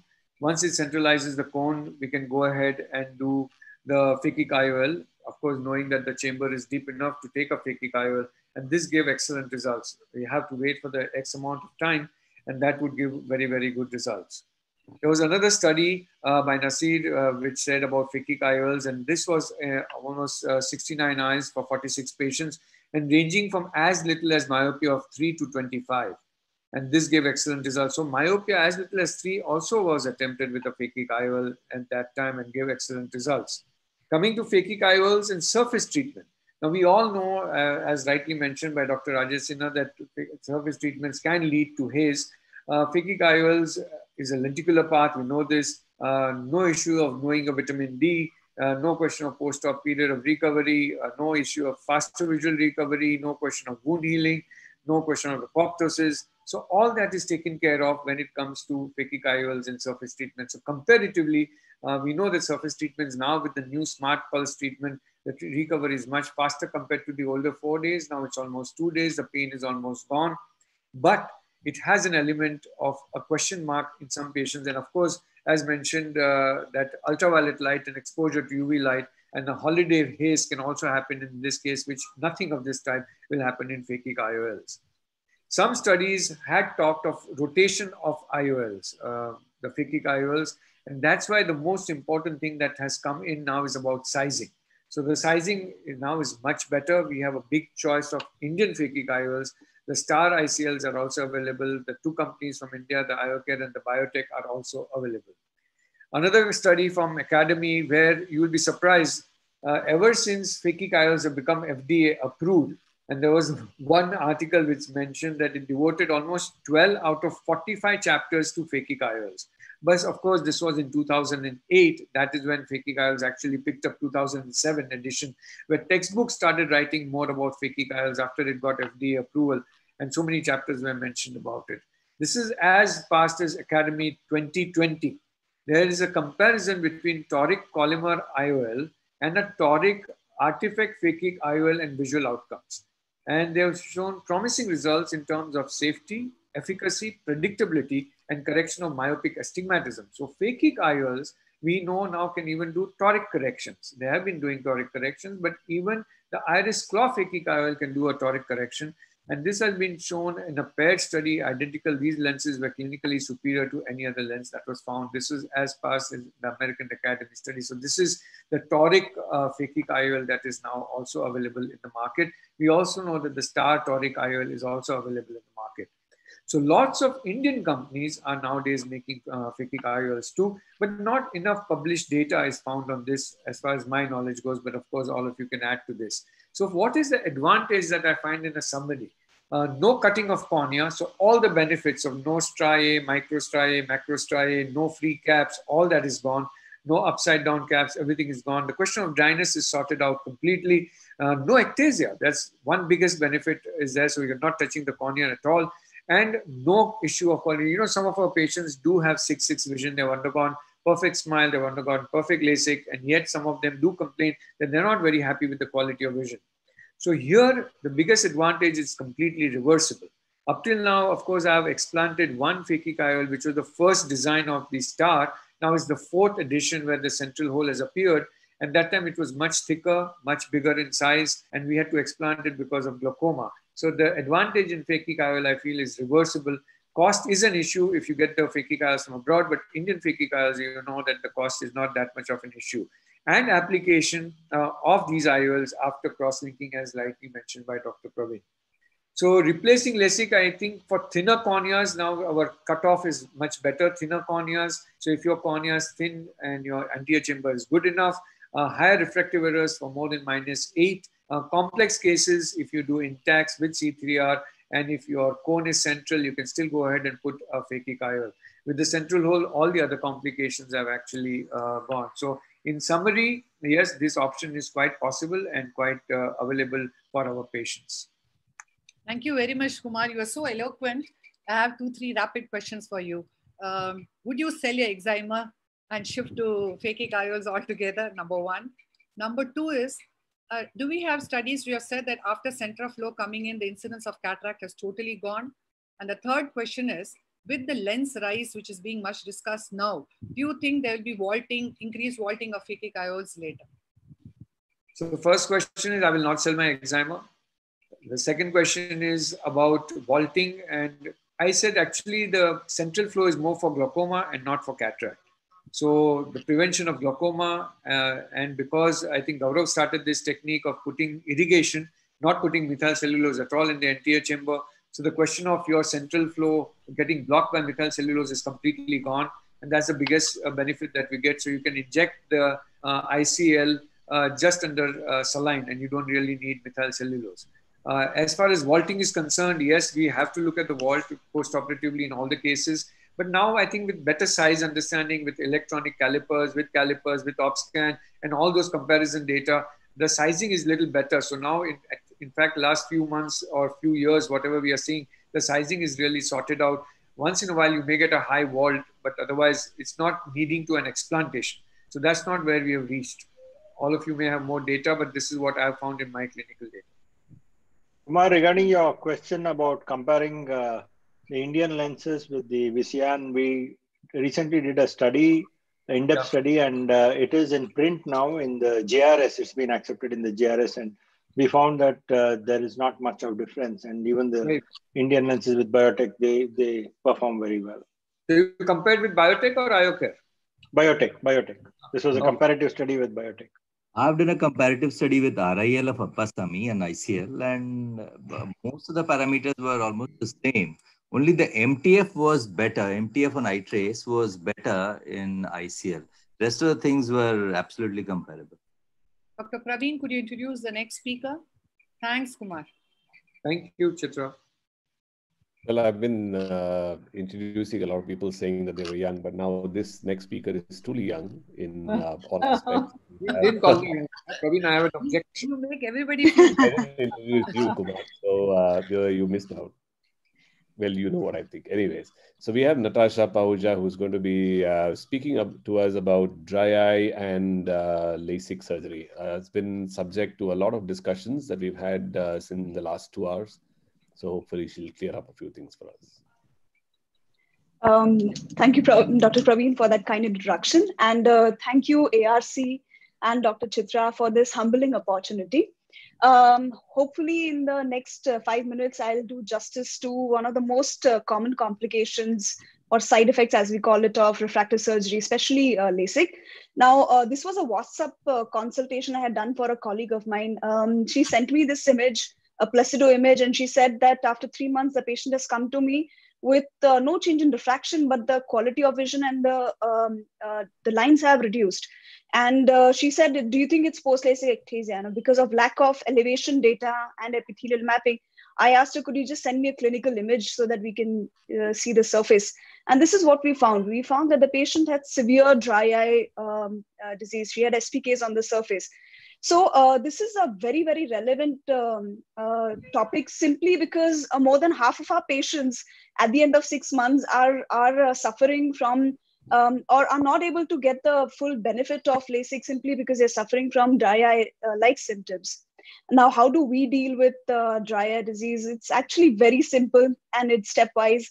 But most importantly, the first step is planning well, which is preoperative planning, also the intraoperative choices that we make, and how do we deal with it post-operatively. Let's take it step by step. Preoperative, the first thing that we do is when a patient walks in and is interested in LASIK or refractive surgery, we give this questionnaire.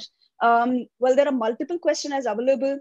I personally use the OSDI and the SPEED questionnaire. It helps me decide if the patient needs a detailed examination and a detailed dry eye evaluation. So this is what the patient is further subjected to while the patient is, before the patient comes and sees me, even before the patient undergoes refraction. After getting a detailed dry eye assessment done, which includes getting the functional assessment, that means looking at the quality of the tear film, as well as the structure. Now, the quality can be determined by keratograph and the tear film interferometry.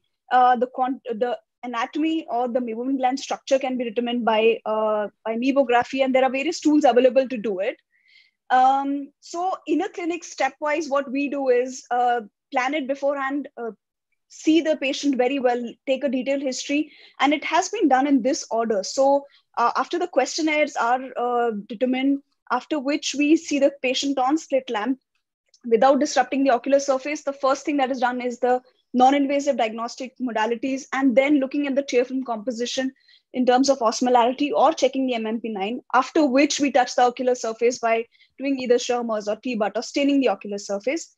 Further, we do a systemic workup for all our patients. And if we have the luxury of advanced diagnostics, we do look at the confocal microscopy and tear biomarkers. So essentially, it helps us decide in this multimodal disease as to where we stand. And especially the patient falls into the evaporative or the mixed type of dry eye disease, we do treat these patients preoperatively. Now, I've started doing IRPL for my patients. First 2 sittings go before they are considered for refractive surgery. And if the patient has got enough meibomian glands, I do consider doing the thermal pulsation as well. So after the patient is primed beforehand, then I consider refractive surgery. Now, the considerations that happen intraoperatively primarily is just one, which is deciding what kind of refractive surgery would you choose if a patient has already dry eye disease. Now, we know that there are denervation methods that happen. The less denervating methodology would be with the SMILE. Why is it so important is because the nerves on the cornea maintain the ocular surface homeostasis, which was also discussed earlier.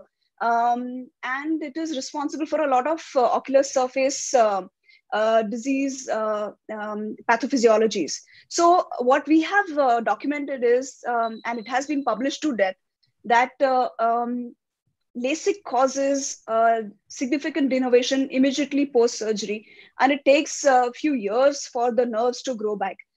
So this was just me experimenting a little on one of the SMILE patients, and it was very encouraging to see that the nerves started regenerating 6 months post-surgery, which was very, very hopeful. And this also probably explains why the patients post-SMILE have less dry eye-like symptoms. And what was other factor that helps us decide is now the questionnaire that we ask the patient to fill up beforehand. This translated into a study that we saw that patients who had significant higher OSDI also had changes on the corneal nerves as well as had increased dendritic cells. Now, this is a simple surrogate marker. You don't need a confocal microscopy to decide this. Now, if a patient has higher OSDI, we know that the patient is prone to have more changes post-denervation. Now, how did we translate this? Is that we started looking at the OSDI more in detail, and if patients who had higher OSDI, these patients, before they're picked up for refractive surgery, undergo vitamin D treatment. Now, this has been published to death again. We have looked at the role of vitamin D and dry eye disease, and it has seen in a clinical translation, we see that the patients do much better with vitamin D treatment preoperatively. Now, here's another perspective. While I was preparing this presentation, I came across patients, the neuroprotective role of citicoline, which has shown that instilling the drop 3 times a day has shown that the corneal sensitivity improves as early as 1 week, as opposed to the control group, which took about 3 weeks for the corneal sensations to come back post-LASIK. Now, this seemed quite encouraging, and I hopefully look forward to try this out in the clinic. While we are still waiting for it, and if you still decide to take the patient up for LASIK, here are some things that we would want to look at. These are patients who are at higher risk of developing post-LASIK dry eye disease. Asian race and female sex are known to have more dry eye disease. Other risk factors are higher refractive correction and higher ablation depth or thicker caps. The modification that we can do intraoperatively is that we can have wider flap hinges and probably place the flap hinge nasally rather than placing it superiorly if it suits your surgical style. These are certain factors which will help us decrease the incidence of dry eye disease post refractive surgery. Now, coming to managing post-operatively, how do we do it? Now, these are the possible mechanisms, and I just made a flow chart of it. The ideal way would be to tackle one of them. Now we know that there is decreased corneal sensitivity. So there is increased inflammation, because of which there is increased hyperosmolarity because the tear secretion has decreased. And there is increased apoptosis because of the ocular surface damage. Now, why not target these specific possible mechanisms? So what we do is essentially have post-operative medications that are targeting these specific etiopathogenesis of dry eye disease. For instance, for immunomodulation, we put the patients on cyclosporin. For a longer time, the other promising drug is Zidra, which is yet to come into the Indian market. Autophagy induction would be very helpful, and this can be done by tear substitutes simply, Trehalose being one of them. And osmoprotective agents as tear substitutes would be very, very encouraging post-refractive surgery, post-LASIK. Other factors which can help decrease the incidence of dry eye disease is we know that meibomian glands do get affected in evaporative dry eye disease. So it would be important to tackle this post-operatively if the patient does develop dry eye symptoms, especially evaporative dry eye symptoms. So considering LipiFlow or in IRPL would be ideal to treat post-operative dry eye disease. Now, this is my cousin. He had a loss of meibomian glands. So I did pre-IPL. I mean, I had done IPL for him, and it was very encouraging to see certain meibomian glands coming back. I have absolutely no explanation why this happened. But after this, I did his refractive surgery, and he was very, very happy. So essentially, to sum up, this is my post-operative medication treatment modality that goes on. They have an exhaustive list that the patients are put at least for 6 months. So to summarize, it is important that we prepare well. It would be important that we do certain modifications for our patients to not develop severe dry eye-like symptoms, and most importantly, to choose our lubricants post-operatively that will reduce the incidence and the feeling or the sensations of dry eye-like symptoms that the patients experience. Thank you very much for your attention. That was a wonderful talk, Natasha, wonderful. So much of information, and we didn't even have to give you warning at all that you were running late. That's the youngsters for us. I just have one question, Natasha. The first case which you showed was very interesting, the topography. Yes, sir. So what did you do for that patient? Actually, the patient was put on sodium hyaluronate. tear substitutes. I'm yet to see. This was a WhatsApp consultation that I did for a colleague. She sent me a placido image.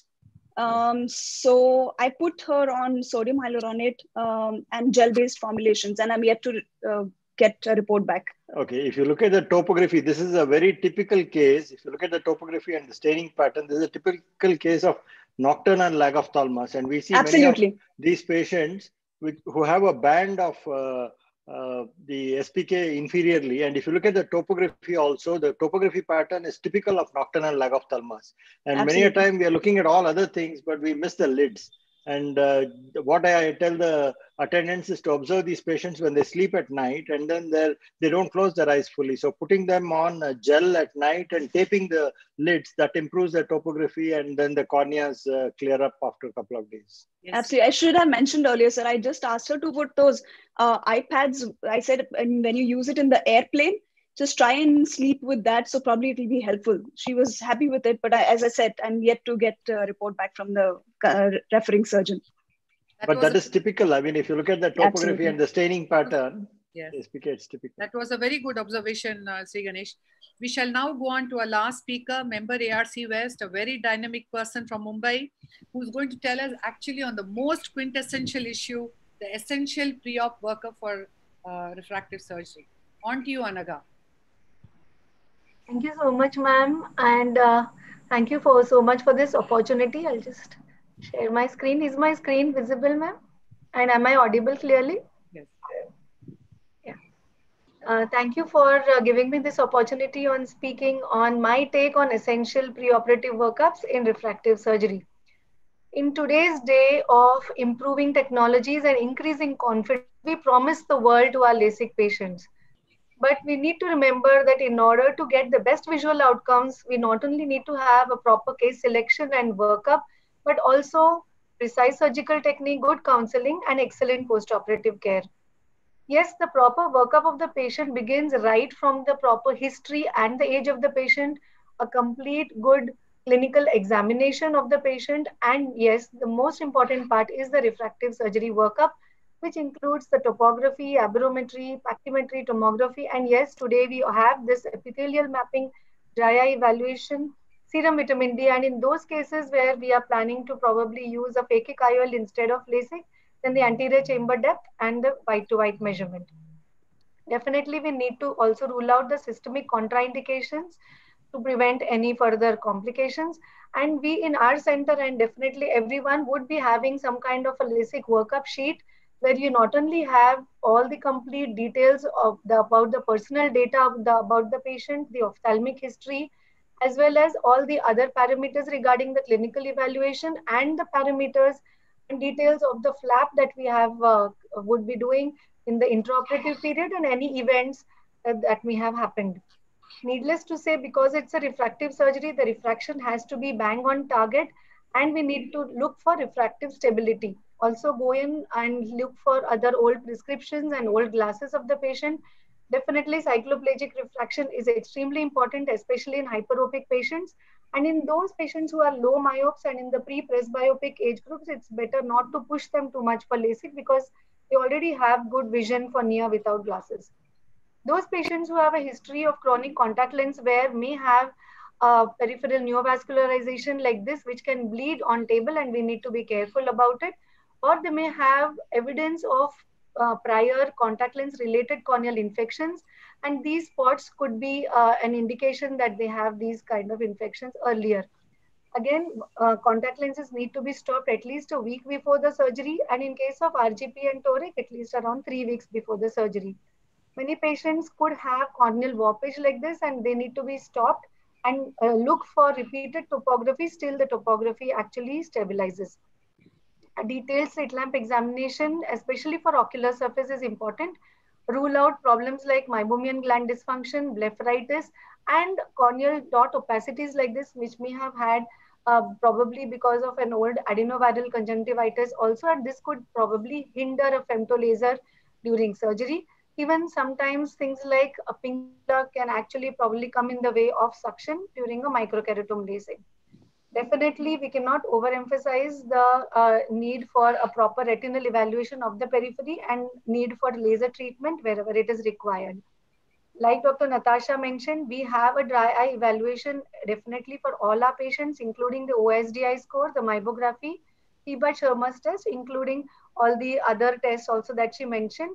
And many times in our practice also, we have used the IPL treatment that we are having access to for many of these patients and stabilize the ocular surface before taking up the patient apart from the medical management.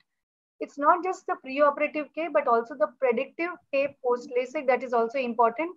We need to avoid excessive flattening and excessive steepening of the cornea in order to prevent any night vision issues. And yes, anticipate flap complications in cases of very flat corneas or very steep corneas. Definitely the ectasia risk factor scoring system by Randleman comes in handy, and we need to remember to keep at least 300 microns in the residual stromal bed. Be very wary of corneas that are less than 500 microns. And definitely in case of very high myopes, it would be prudent to go in for a phakic IOL rather than go ahead with LASIK. PTA already Dr. Namrata Madam has alluded to, and this definitely we keep less than 40%. There are times where you may have a mild to moderate myopia with a good pachy and you may be tempted to go in. There are many other centers in the periphery or in the rural areas where they may not have had access to tomography. But even with the basic topography, we need to look for red flags like this in inferior steepening like this. And sometimes even the pathfinder can give you very, very small points like a difference in the inferior superior keratometric value of more than 1.4 or a vertical coma, or even if the patient is not actually accepting the entire cylinder that is in the manifest refraction, that could be a red flag. Definitely tomography has to be very, very important and is the most critical part of the workup. I've been using the Pentacam. You may also use the Sirius or the Galili, whichever you have access to. It gives you the sagittal curvatures and the front and the back elevation and the global pachymetry map, which is so essential. The other factors that can be or could be red flags are the SRAX, which may be more than 22 degrees. Look for the thinnest pachymetry, not be less than 480. The Y coordinate of the thinnest location, and if there's a difference between the topographic and manifest astigmatism of more than 15 degrees or more than 1 diopters, it could be a red flag. Also a superior inferior difference in 30 microns or the posterior corneal elevation of more than 18 microns should be a red flag. The BAD-D display is very easy to read because of the color coding. So the exclusion map as well as the difference map inferiorly gives you a very good indication of early ectasia. And here, definitely these are gross indicators. The CTSP and the PTI curves also should be looked at. And if there is a deviation from the normal, it has to be considered as keratoconus. And look for all the high risk and the moderate risks. Also, the inter-eye corneal symmetry has to be looked at. And definitely these cases should not be taken up for LASIK. Integration of the biomechanical assessment along with the tomography is important. So you have the CBI as well as the TBI index, and the combination of these two will have definitely help in detecting ectasia in all these patients. Epithelial mapping for subclinical keratoconus has been used nowadays, and you can see it by seeing that there is a change in the epithelial map, thinning at the tip of the cone and thickening in the periphery. OSD also, you can see the epithelial mapping. There is a classification of the type of dry eye. And in cases of especially PRK, where you can actually see the change in the epithelial map as the patient recovers in the next few months. Pupillometry can be done to decide the optimum optic zone size. And in very large pupils, it could probably indicate that the patient would have greater dysphotopsia post-treatment. Angle kappa is so important, especially in hyperopic treatments. And in these cases, you need to actually center the treatment on the corneal vertex. Counseling plays a very, very important role. Give them realistic expectations and a brief about the potential complications and various other options as and when required. For example, one of these patients had borderline pachy of 500, and in the one in the right eye had a very high myopia. We did a phakic IOL in the right eye, and this is the post-LASIK topography in the left eye, which shows the central ablation. What I want to tell here is this is the post-surgical aberrometry, and it shows that the higher order aberrations are comparable.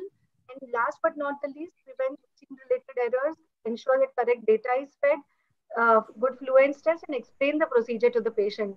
So to conclude, the keys to success is refractive surgery is all about more and more care. Thank you so much for your kind attention.